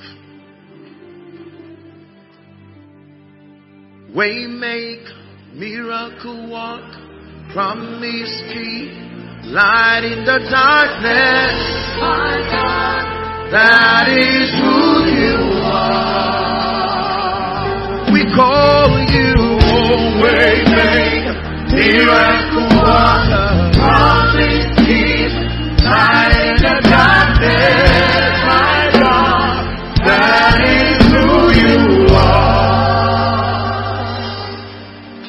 Wow. I want to pray for the sick, but the Lord is giving me an instruction. I'll pray for the sick. Please, I want to be your brother's keeper over this prayer I want to pray. And I will tell you why. Every meeting I go to, God gives me this instruction. Please, whether you are an usher or not, I want you to just help the people. There is a grace for speed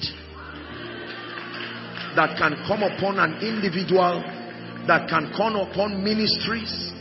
The Bible says, and the hand of the Lord came upon Elijah, and he ran on barefoot. He overtook the chariots of Ahab, even down to Jezreel. Truly, God can compress time. Dominion over time is real dominion. Speed is a system of advantage given by God to man to help us actualize destiny. I want to pray. The reason why I'm saying you should help people is because people will start running I want you to just hold them, bring them out here quickly. We're going to do this very fast. I apologize for the time, sir, sincerely. Hallelujah. Are you ready?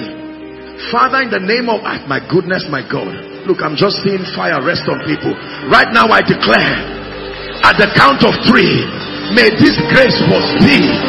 Help them please, help them please, help them please, help them please. I decree and declare, every delay over anyone's life, I come by the rod of a higher priesthood. At the count of 3, receive speed. 1, 2, 3. Take that grace. Take that grace. Take that grace. Take that grace. Inside, outside, the overflow. Take that grace. Speed in ministry. Speed in business. Speed in your accomplishments. I take 10 years and I put it in 1 year. I take 1 year and I put it in 10 years in 1 year. 1 year in 1 month. In the name of Jesus Christ. I declare over families here, receive speed in Jesus' name. Speed in Jesus' name. Speed in Jesus' name. Speed in Jesus' name. Speed in Jesus' name.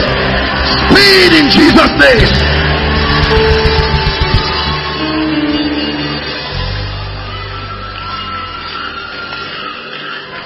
I've seen fire fall on the choir. This is what I'm just seeing. Take that fire right now. Help them please. Take that fire. Take that fire in the name of Jesus Christ. Speed is coming upon your life. Speed is coming upon your destiny in the name of Jesus Christ. Everyone held by any chain of delay, in the name that is above all names, I'm praying again for individuals and for families. I break that chain.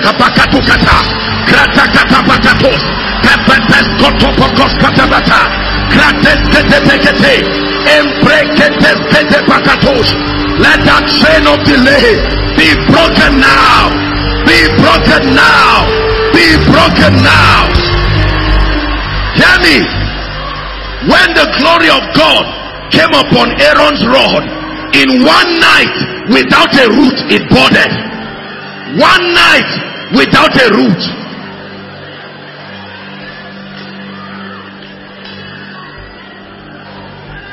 Everything that has refused to walk in your life, we stand under the corporate anointing here, and in the name of Jesus, he said, Master, we have toiled all night, nevertheless I speak to you, go back and expel. Go back and expel. Go back and expel. Go back and expel.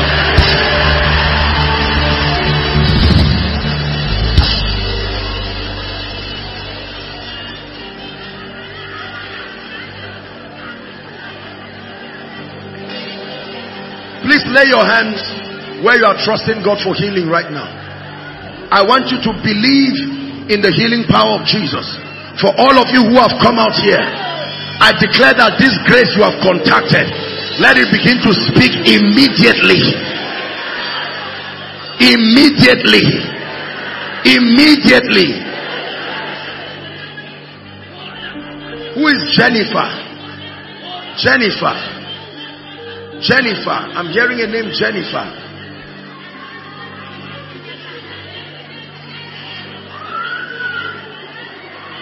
In the name of Jesus Christ, the Lord is rolling reproach from your family.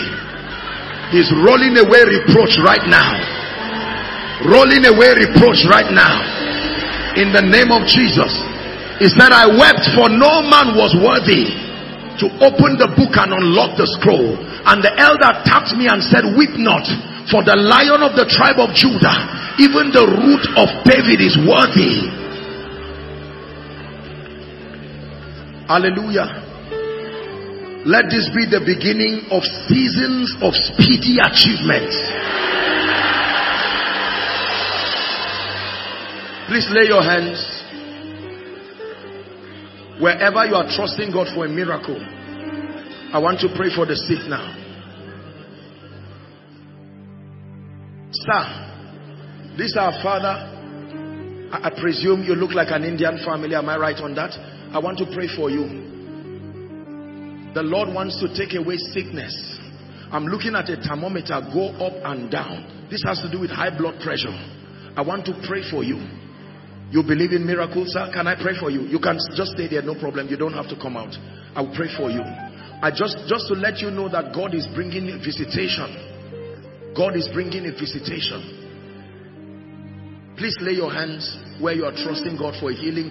You can stand in for someone too. Those of you who are in front here, please go back to your seat rejoicing.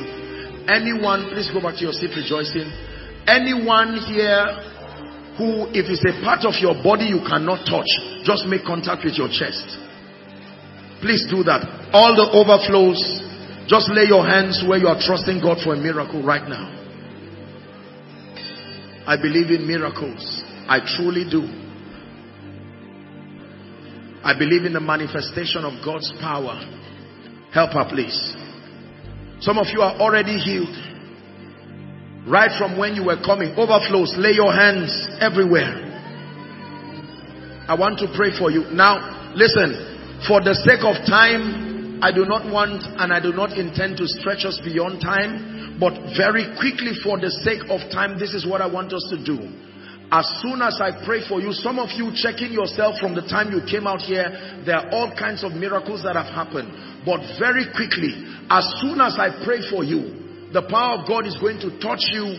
You will be healed. I want, the moment you confirm your miracle, I want you to quickly run and stand here. Please, if we can have one or two pastors here to just help us on that. We'll do it very fast. Take a few of the testimonies.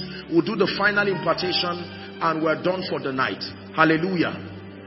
Praise the Lord. After a loud shout, the healing power of Jesus will begin to move. Not your shout. There is someone under the power of the Holy Spirit right now who will shout loud to the hearing of everybody. Honestly, sometimes I don't know why God does that. Now I'm ready to pray for you. In the name of Jesus, lay your hands.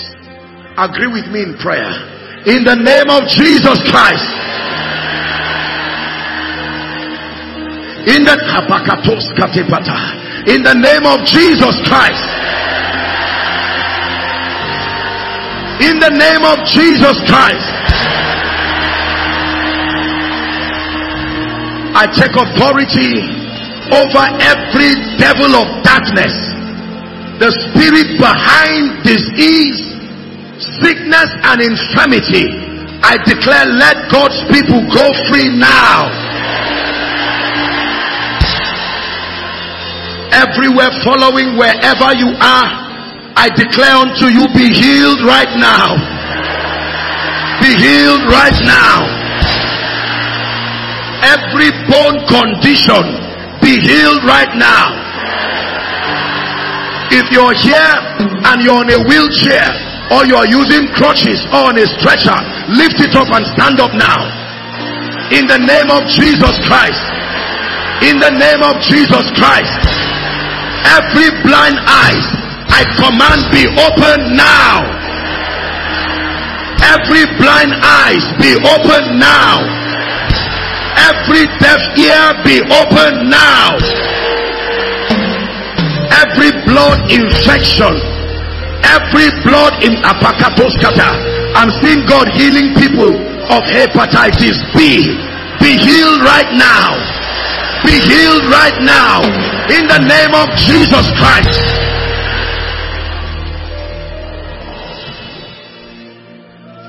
I'm seeing someone with a condition. Let it not embarrass you. You go to toilets, but you cannot use the toilet. This is not just pile. This is a situation. I don't know what medical condition that is, but it's difficult for you. You can't even use the toilet. Right now, the power of God is coming upon you. In the name of Jesus. In the name of Jesus. I'm seeing someone with severe pain around your back. In fact, many people, not just one person. The power of God is touching you right now. Someone's left eye. You didn't used to see well with your left eye. But I pray for you right now. Clarity of vision right now. There's someone, even though I've prayed for people with bone condition, but you can't even lift your hands freely like this. I don't know what the problem is. I rebuke that devil. Peptic ulcer, be healed now. Just help those under the anointing. Migraines, be healed now. Every stomach ulcers and all kinds of ulcers, be healed right now. Help her, be healed right now. Out of her now. Out of her in the name of Jesus Christ. Hear me? Anyone with any growth in any part of your body, whether growth around your breast area, your abdominal area, every growth in your body, I command that growth to disappear now.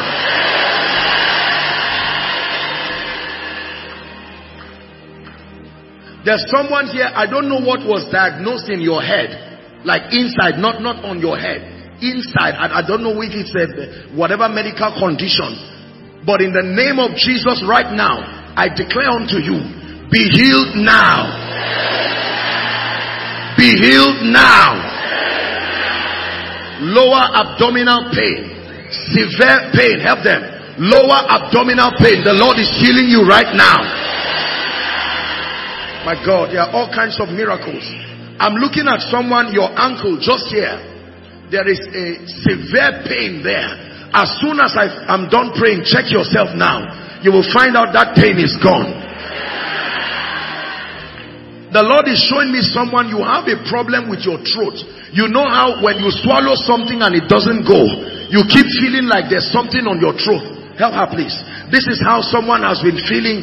But right now, after this prayer, at the instance of this prayer, that devil lets you go forever. Now, for the sake of time, whether or not I mention your case, be healed in Jesus' name. Be healed in Jesus' name. Be healed in Jesus' name. All the overflows, be healed in Jesus' name. Across the nations of the earth, be healed in Jesus' name. There are already people coming out. Now please, we have 5 minutes for this. I want you to check yourself while we are rejoicing. Hallelujah. You are going to give us one hot Igbo praise.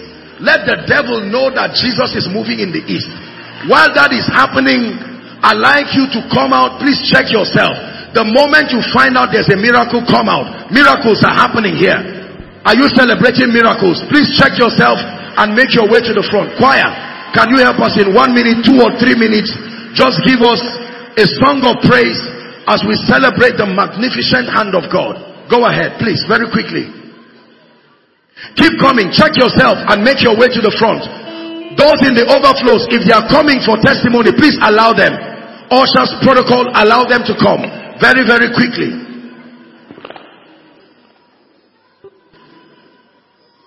Please check them. Let there be a group of people who will check them and confirm. Keep coming. God bless you. Keep coming. Keep coming. Miracles are happening in this place.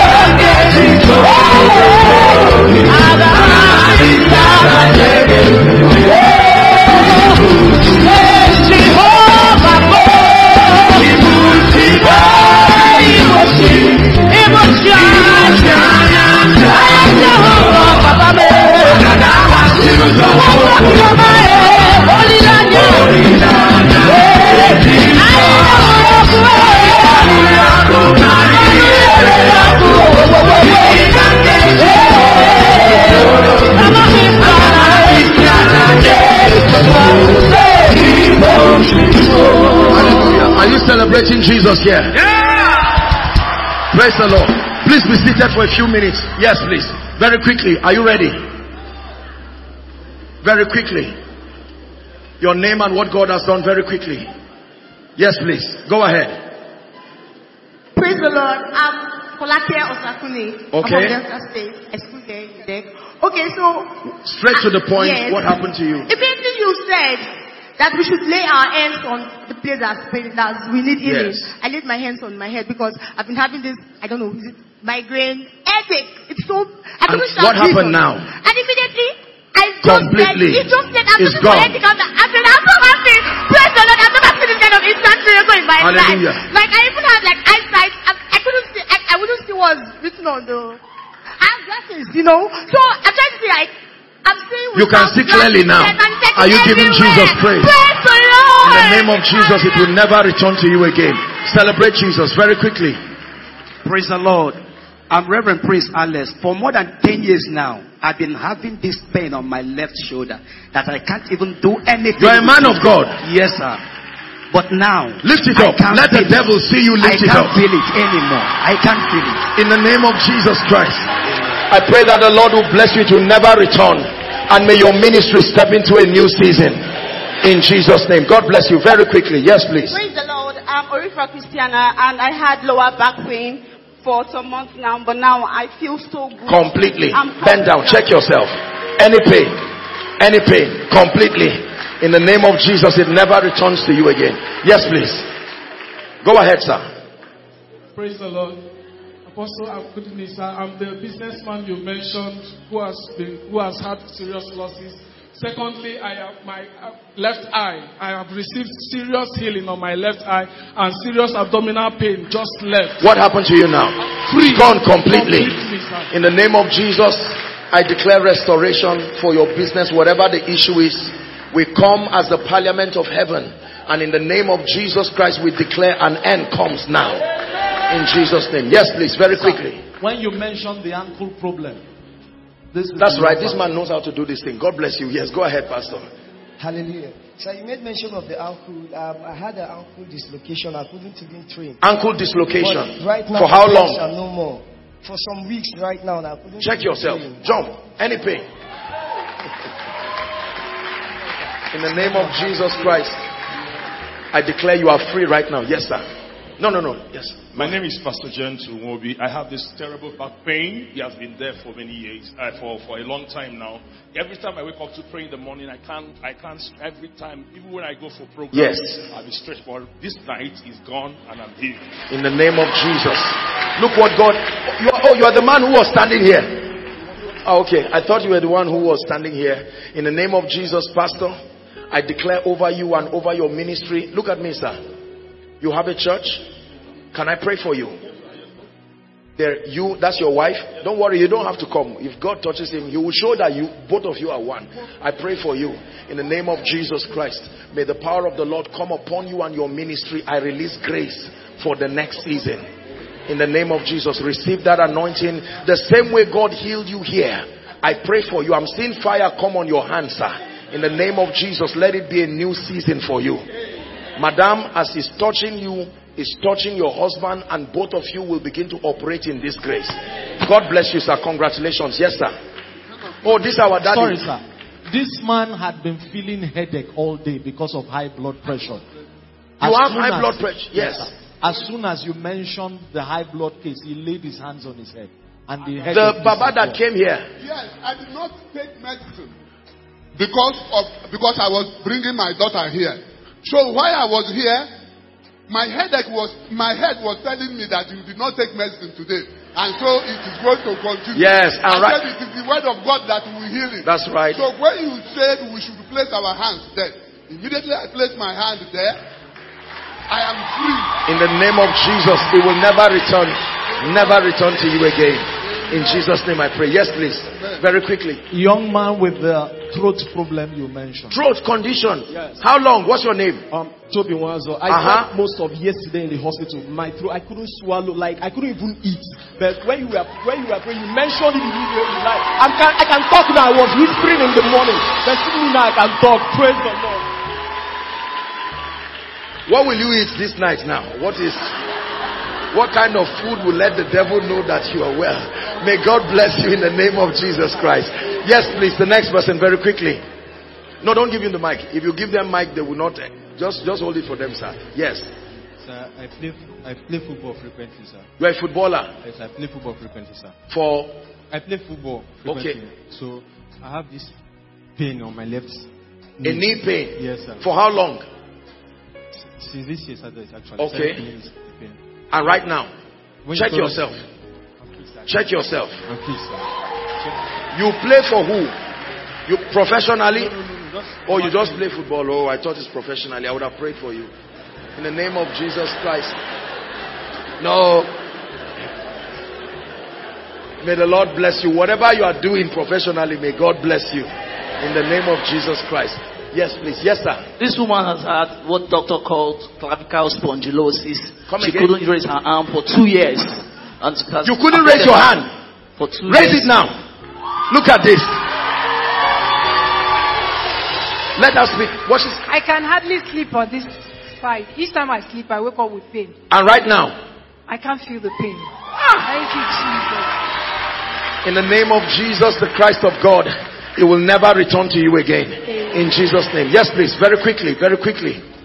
Very quickly. He's had pain for around his private region for over 2 years. My God. Immediately he came in and he started praying. It disappeared. A miracle for you now. Anymore. In the name of Jesus Christ, this healing remains permanent, my dear brother. In Jesus' name I pray. Now, for the sake of time, there's a long queue here. We'll just take 2 or 3, and then we'll just pray. Tomorrow during Reverend George's session, you can share it. The most important thing is that God visited the people. Doesn't matter how or through who it happened, we give him all the glory. Yes, please. This young lad said he's had stomach pain for 3 days now. But when we were praying, the stomach pain disappeared. You know I love children. What's your name? Kester, where is it? Where's the Kester? How old are you? 8. 8. May God make you such a smart child. You will never do anything twice to succeed. Amen. In the name of Jesus Christ. The Lord bless you. You are healed. You remain healed forever. In Jesus' name. Yes, please. He said his heart and his eyes has been paining him for a long time now. How long? I don't know. It has been long, but I had headache this as I was coming, but it disappeared as we were praying. Completely. It's gone. May the Lord bless you. This tall gentleman, are you a footballer? Yes, he looks like. Because I was laying my hands there, but as soon as she mentioned it, it disappeared. Oh, check yourself. Yeah. In the name of Jesus Christ, may the Lord bless you. May the Lord bless you. Yes, let's just. He has told me a myriad of things. You are burning to share a testimony. At times, yes, go ahead.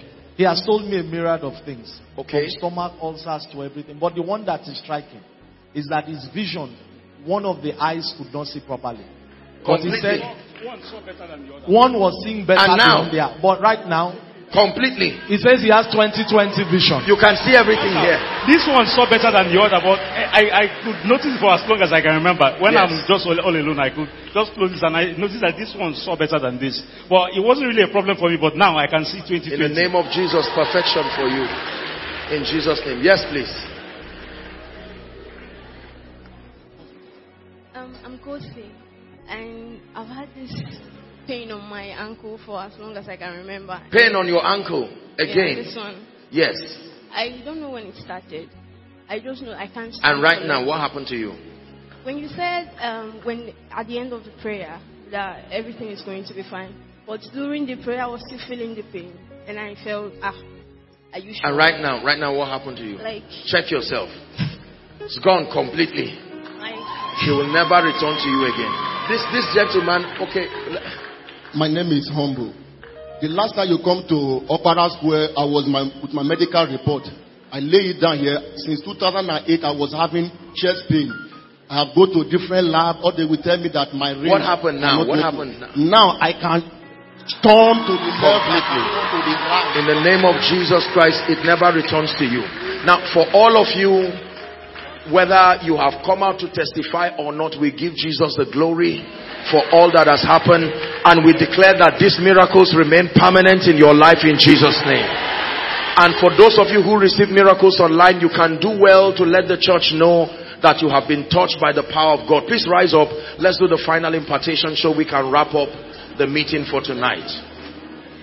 Hallelujah. Have you been blessed tonight? Please do not forget the teaching that you heard tonight, in addition to the powerful sessions that you'll be having tomorrow and then on Sunday. Make sure that your heart is open. The conference is not over. There's tomorrow's session in the morning, and then on Sunday, powerful sessions with the Spirit of God. I want to pray and declare over your life. An impartation is a transference of spiritual possibilities. It is possible for you to receive a grace you did not come to this meeting with. That is the essence of conferences like this. That you hear the word, but then you are empowered by the Spirit. Ezekiel chapter 2 from verse 1 and 2. Verse 2 says, and the Spirit entered into me when he spake unto me and set me upon my feet. The Holy Spirit comes to confirm the word. I stretch my hands and I decree and declare over everyone under the sound of my voice, the grace that you will need to demonstrate the reality of the fact that God lives in you. I release that grace upon you now. I release that grace upon you now. Hear me. Everywhere you have been inefficient, I decree and declare the grace that makes for excellence. There is such a grace. May that grace rest upon you now. Every closed door that has refused to open over your life and your destiny, I join my faith with all the servants of God here and we declare, may that door be opened now. May that door be opened now. Please hear me. Where you have failed again and again and again, we release grace upon you. Because today you have become the ark of God in experience. May your results show that you carry divine presence. Let me pray for your family members who are not here. You see, in this kingdom, the law is as for me and my house. If you are blessed alone, you are not blessed. It has to extend to you. It says, for this promise is unto you and to your children, to your children's children, as many as are afar off, even those that the Lord will call. I pray for you. If there is anyone connected to you who is going through any season that requires the administration of God's power, in the name of Jesus, we bring those negative seasons to an end now.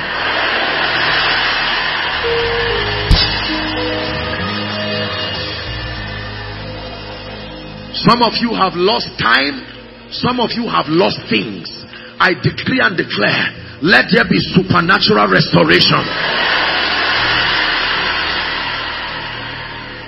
If there is anyone here that is trusting God for a job, or trusting God for some sort of establishment, structural establishment, in the name that is above all names, I decree and declare, by the power that raised Christ from the dead, be established now.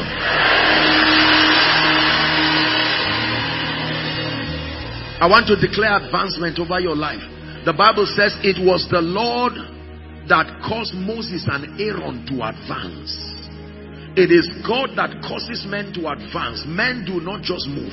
I pray for you.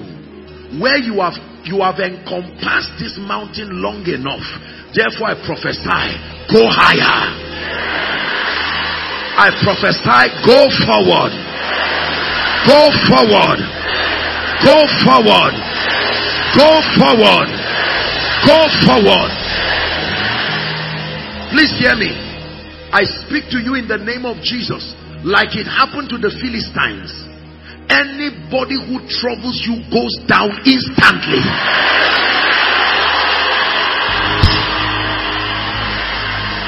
Please believe it. We're wrapping up. Can I pray for you? If there is anyone holding what is yours,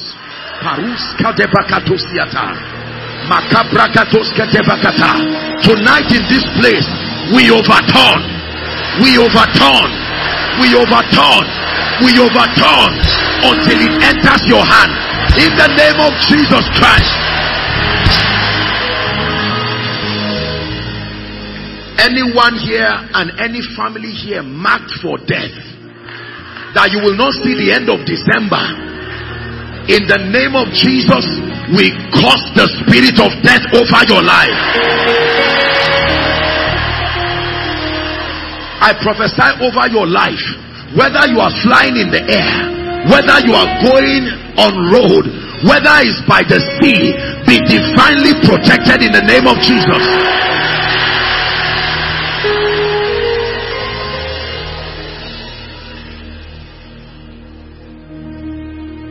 Can I pray for your prayer life as I round up?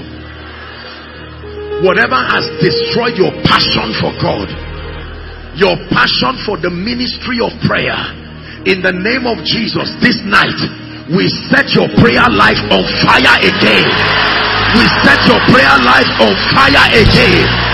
The grace to pray, the grace to be consistent, the discipline to travail, in the name of Jesus Christ.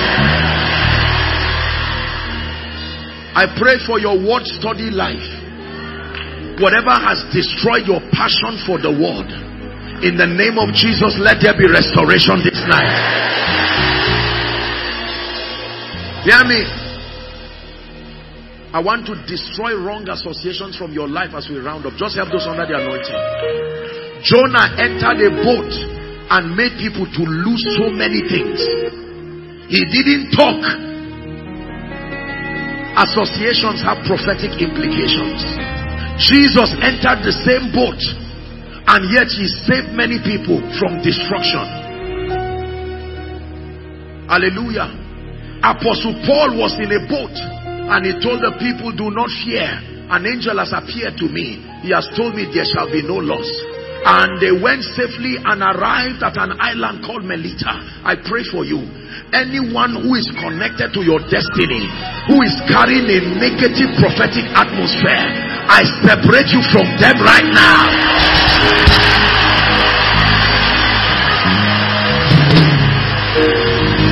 Hallelujah.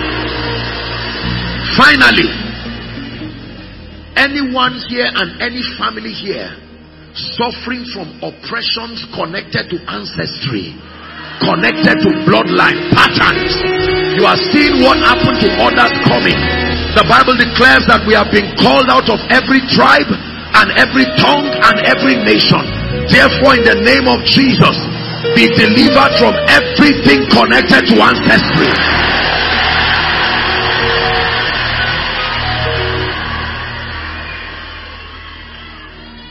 Dearly beloved, I hope you were blessed by this message. Do not keep the video to yourself.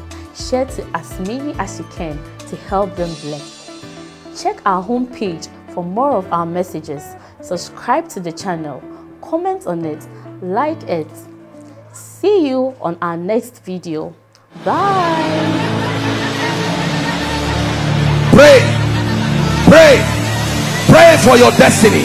Salas kade bashkana kata branda kate katos. Kate branda kata pakotos koto brekate kelekata. The phase of development. Lord, grant me the discipline